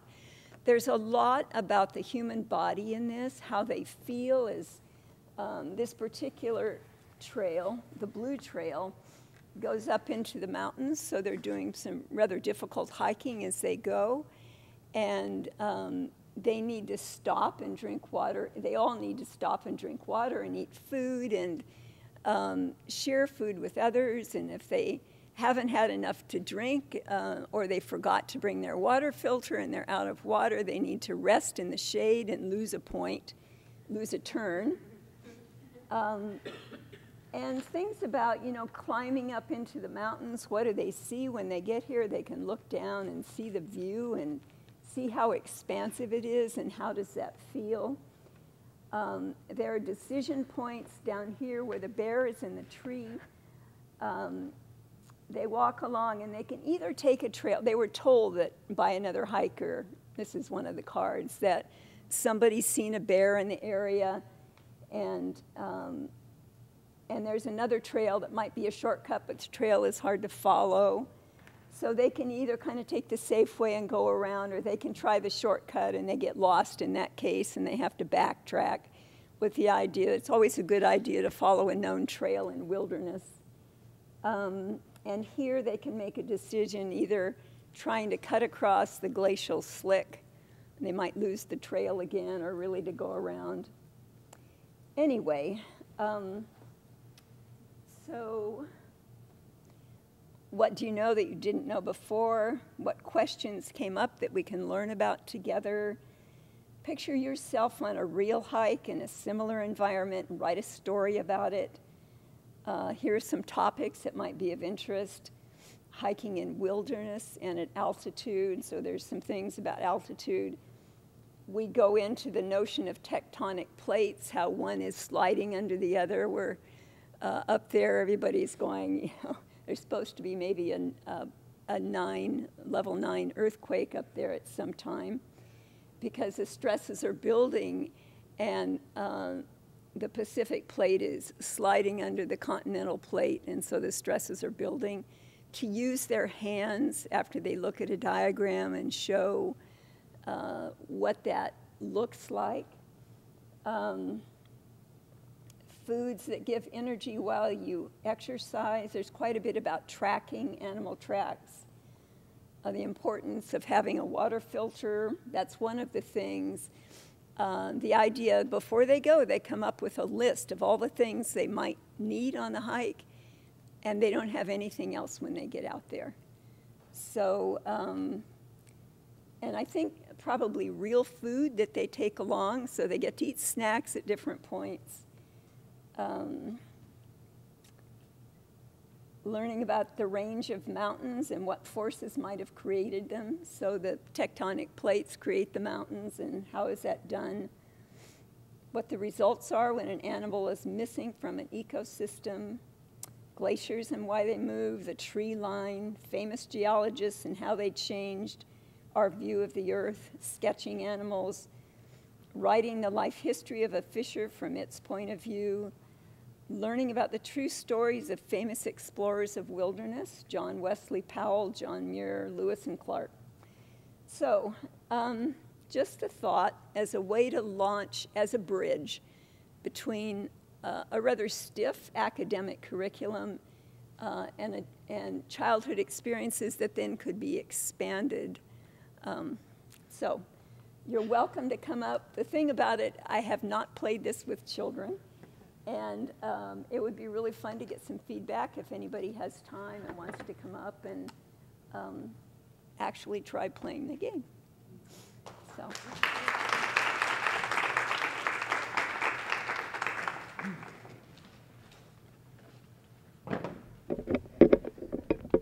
So if you're actually in the classroom, you don't have time to make a game like this, but Carol had the time and she made it. So anybody who would like to utilize it, talk to her, and I bet we can ship it around the different schools and people could try it out and give feedback. It'd be kind of a prototype for creating materials that could be just EFL game materials, just on different topics. So it's, thank you, Carol, for all that work. It was a lot. Okay, our last speaker before lunch is going to be Matthew. He's going to talk about journaling and lesson planning.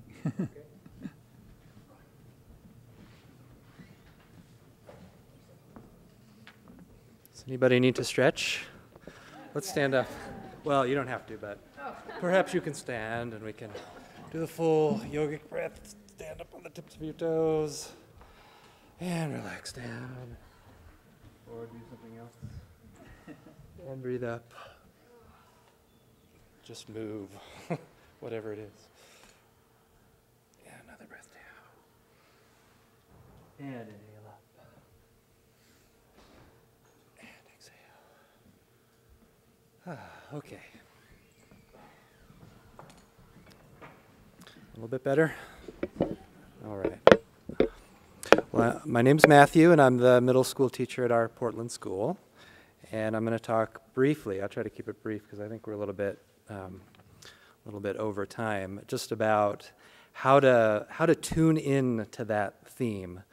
You know, we've had all these different tools about how to develop it, bringing the life skills in, but how do you actually decide what that might be for a group of children in front of you that you've already gotten to know on a personal level, but then, as you all know, I'm not telling you anything you don't know, there's individual energy that you get from each student, but then what are they like as a group? And then furthermore, what are their needs as a group? So I thought it might be helpful to bring the children into our awareness. So why don't you just close your eyes for a minute? Most of you are classroom teachers.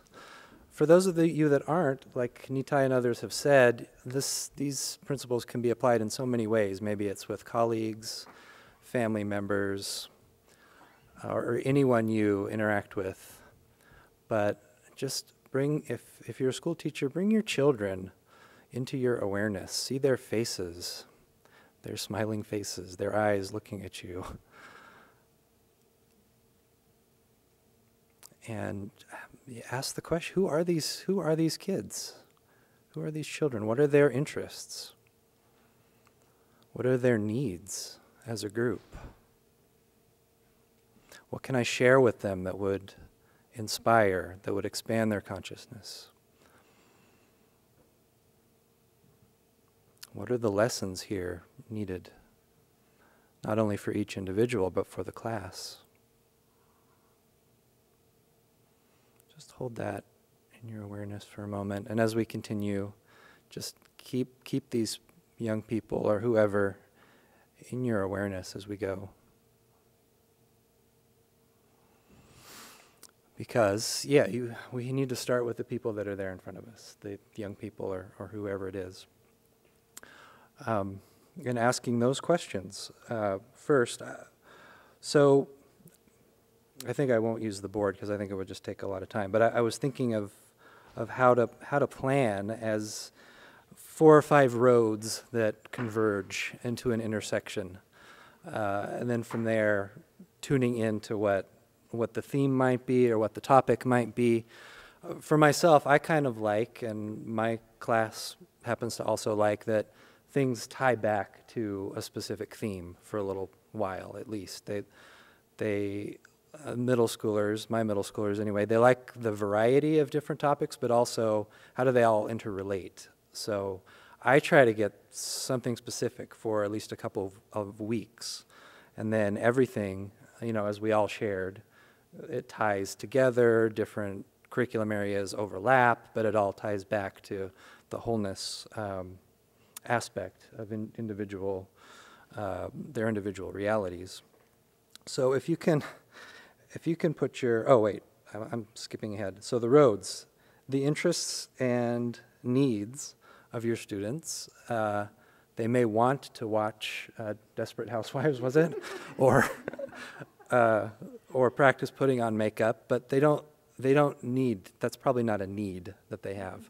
So what our role is, part of our role is to tune into what is the needs, what are the needs? And there may be more than one, but I've found, and you probably have found too, that there might be something specific, some overarching need, some lesson that needs to be learned, something they all need to express or confront. Most of them anyway, and that's just sort of hangs there, and it's just waiting.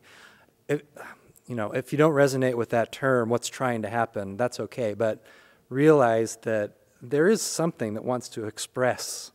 If if we have our energy, you know, at the highest it can be, it's going to lift theirs up, and something will want to come in and be expressed through you as the teacher and through them, and really those relationships that we talked about earlier as the foundation. They feel comfortable expressing hurts and expressing concerns, and then often it's those real immediate things that they're facing in life that want to be translated and expressed in the classroom. So if you can put your minds back to late fall, early winter of last year, a lot of people were confused, upset, afraid. My students certainly were.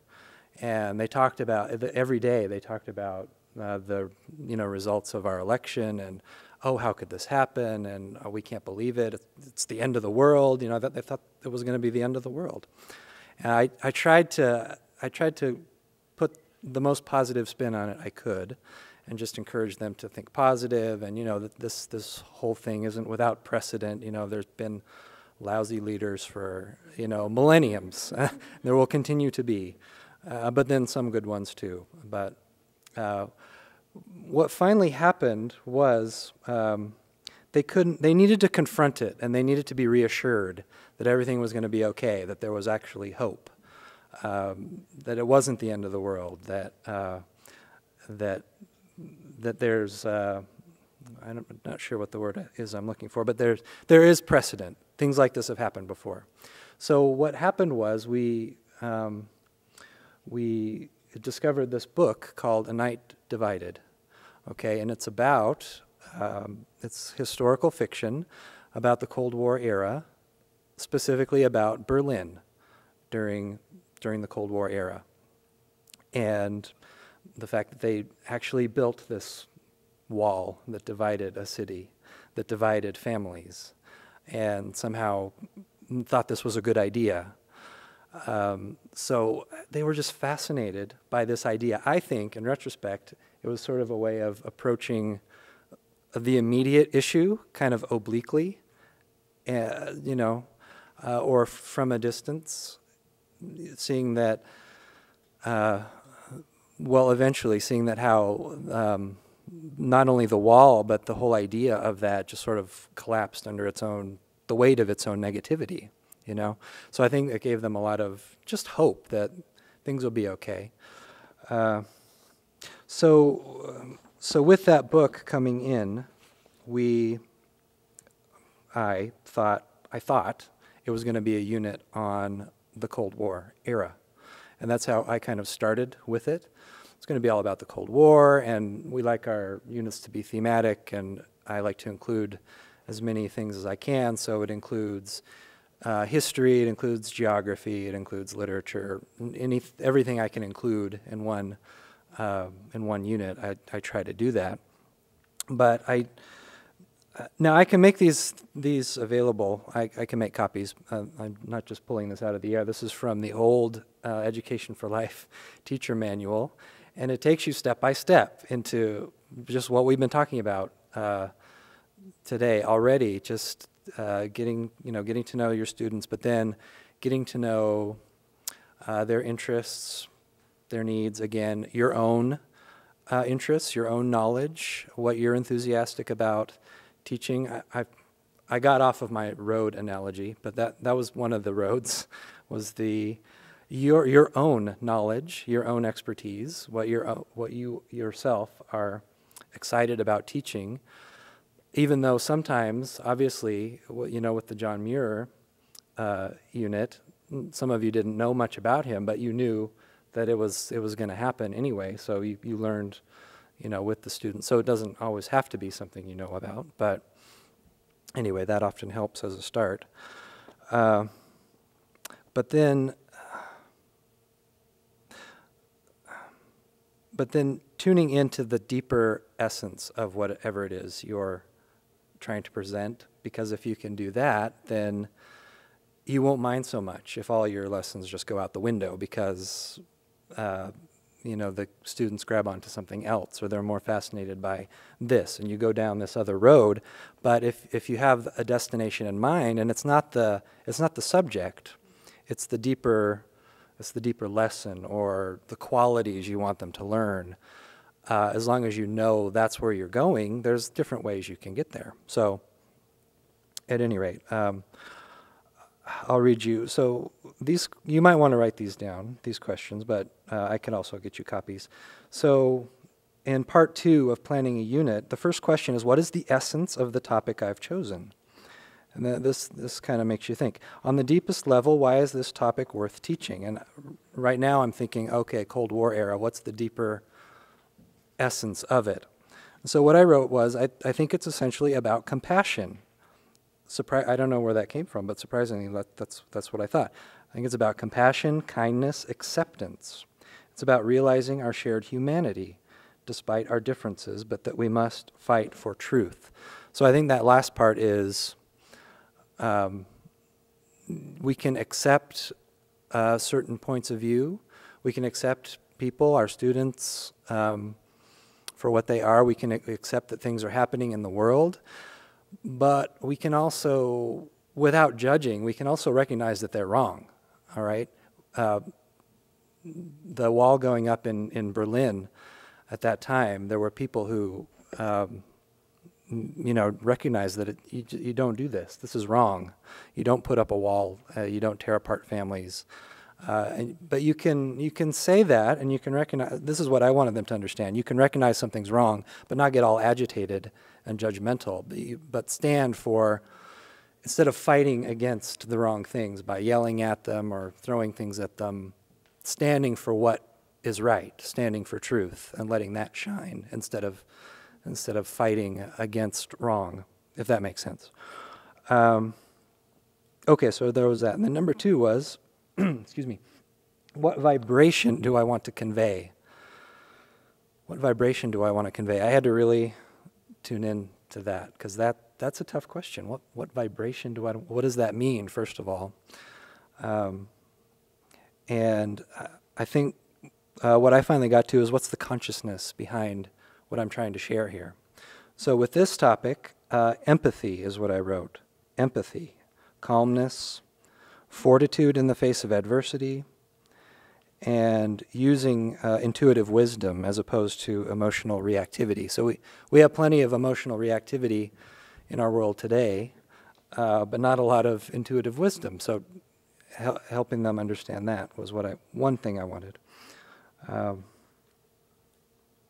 Okay, number 3, how do I want my students to feel during this topic? So giving that some thought beforehand.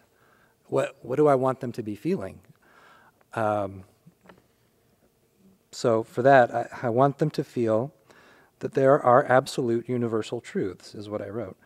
That we must defend by standing united with those who share our ideals and having compassion for and seeing common ground with those who oppose us. I would pray that at the very least it would help them further develop empathy, kindness, and acceptance, is what I wanted them to feel in studying this topic. Okay, so anyway, in conclusion, I guess, we studied the facts, we studied the geography, the history. Some aspects of the Cold War era persist now, as we all know. So it's relevant now, but, trying to tie it in to things they're facing now, so in their personal lives. So I think with that particular unit, which lasted a couple weeks, I think it did help them to be able to cooperate better with each other. We had different activities where they were in separate groups, and they had to come to, a peaceful compromise. Not let's put up a wall, but how can we compromise without compromising our ideals, which that's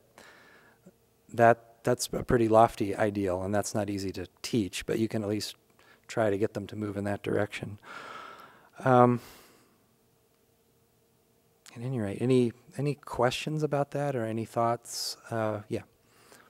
What was the outcome because what we were trying to do is to help them actually calm down, calm their feelings, Yes. which is huge. You know, we found the same thing as, and especially we have high school students even too, and it was just like so intense. Yes. The whole year, Yes. but a lot during that time. Just, you know, things kept happening more and more, and finding ways to help them with was challenging. So I wonder what was how did you feel once it was over? The unit was over. Did they calm down around, or did you see anything around it that was different? They did calm down. I think it was a combination of that plus just time, you know. But it's just, I mean, you all know, it's interesting how things just happen. I mean, one of my students brought in the book, you know, and said, maybe we could read this.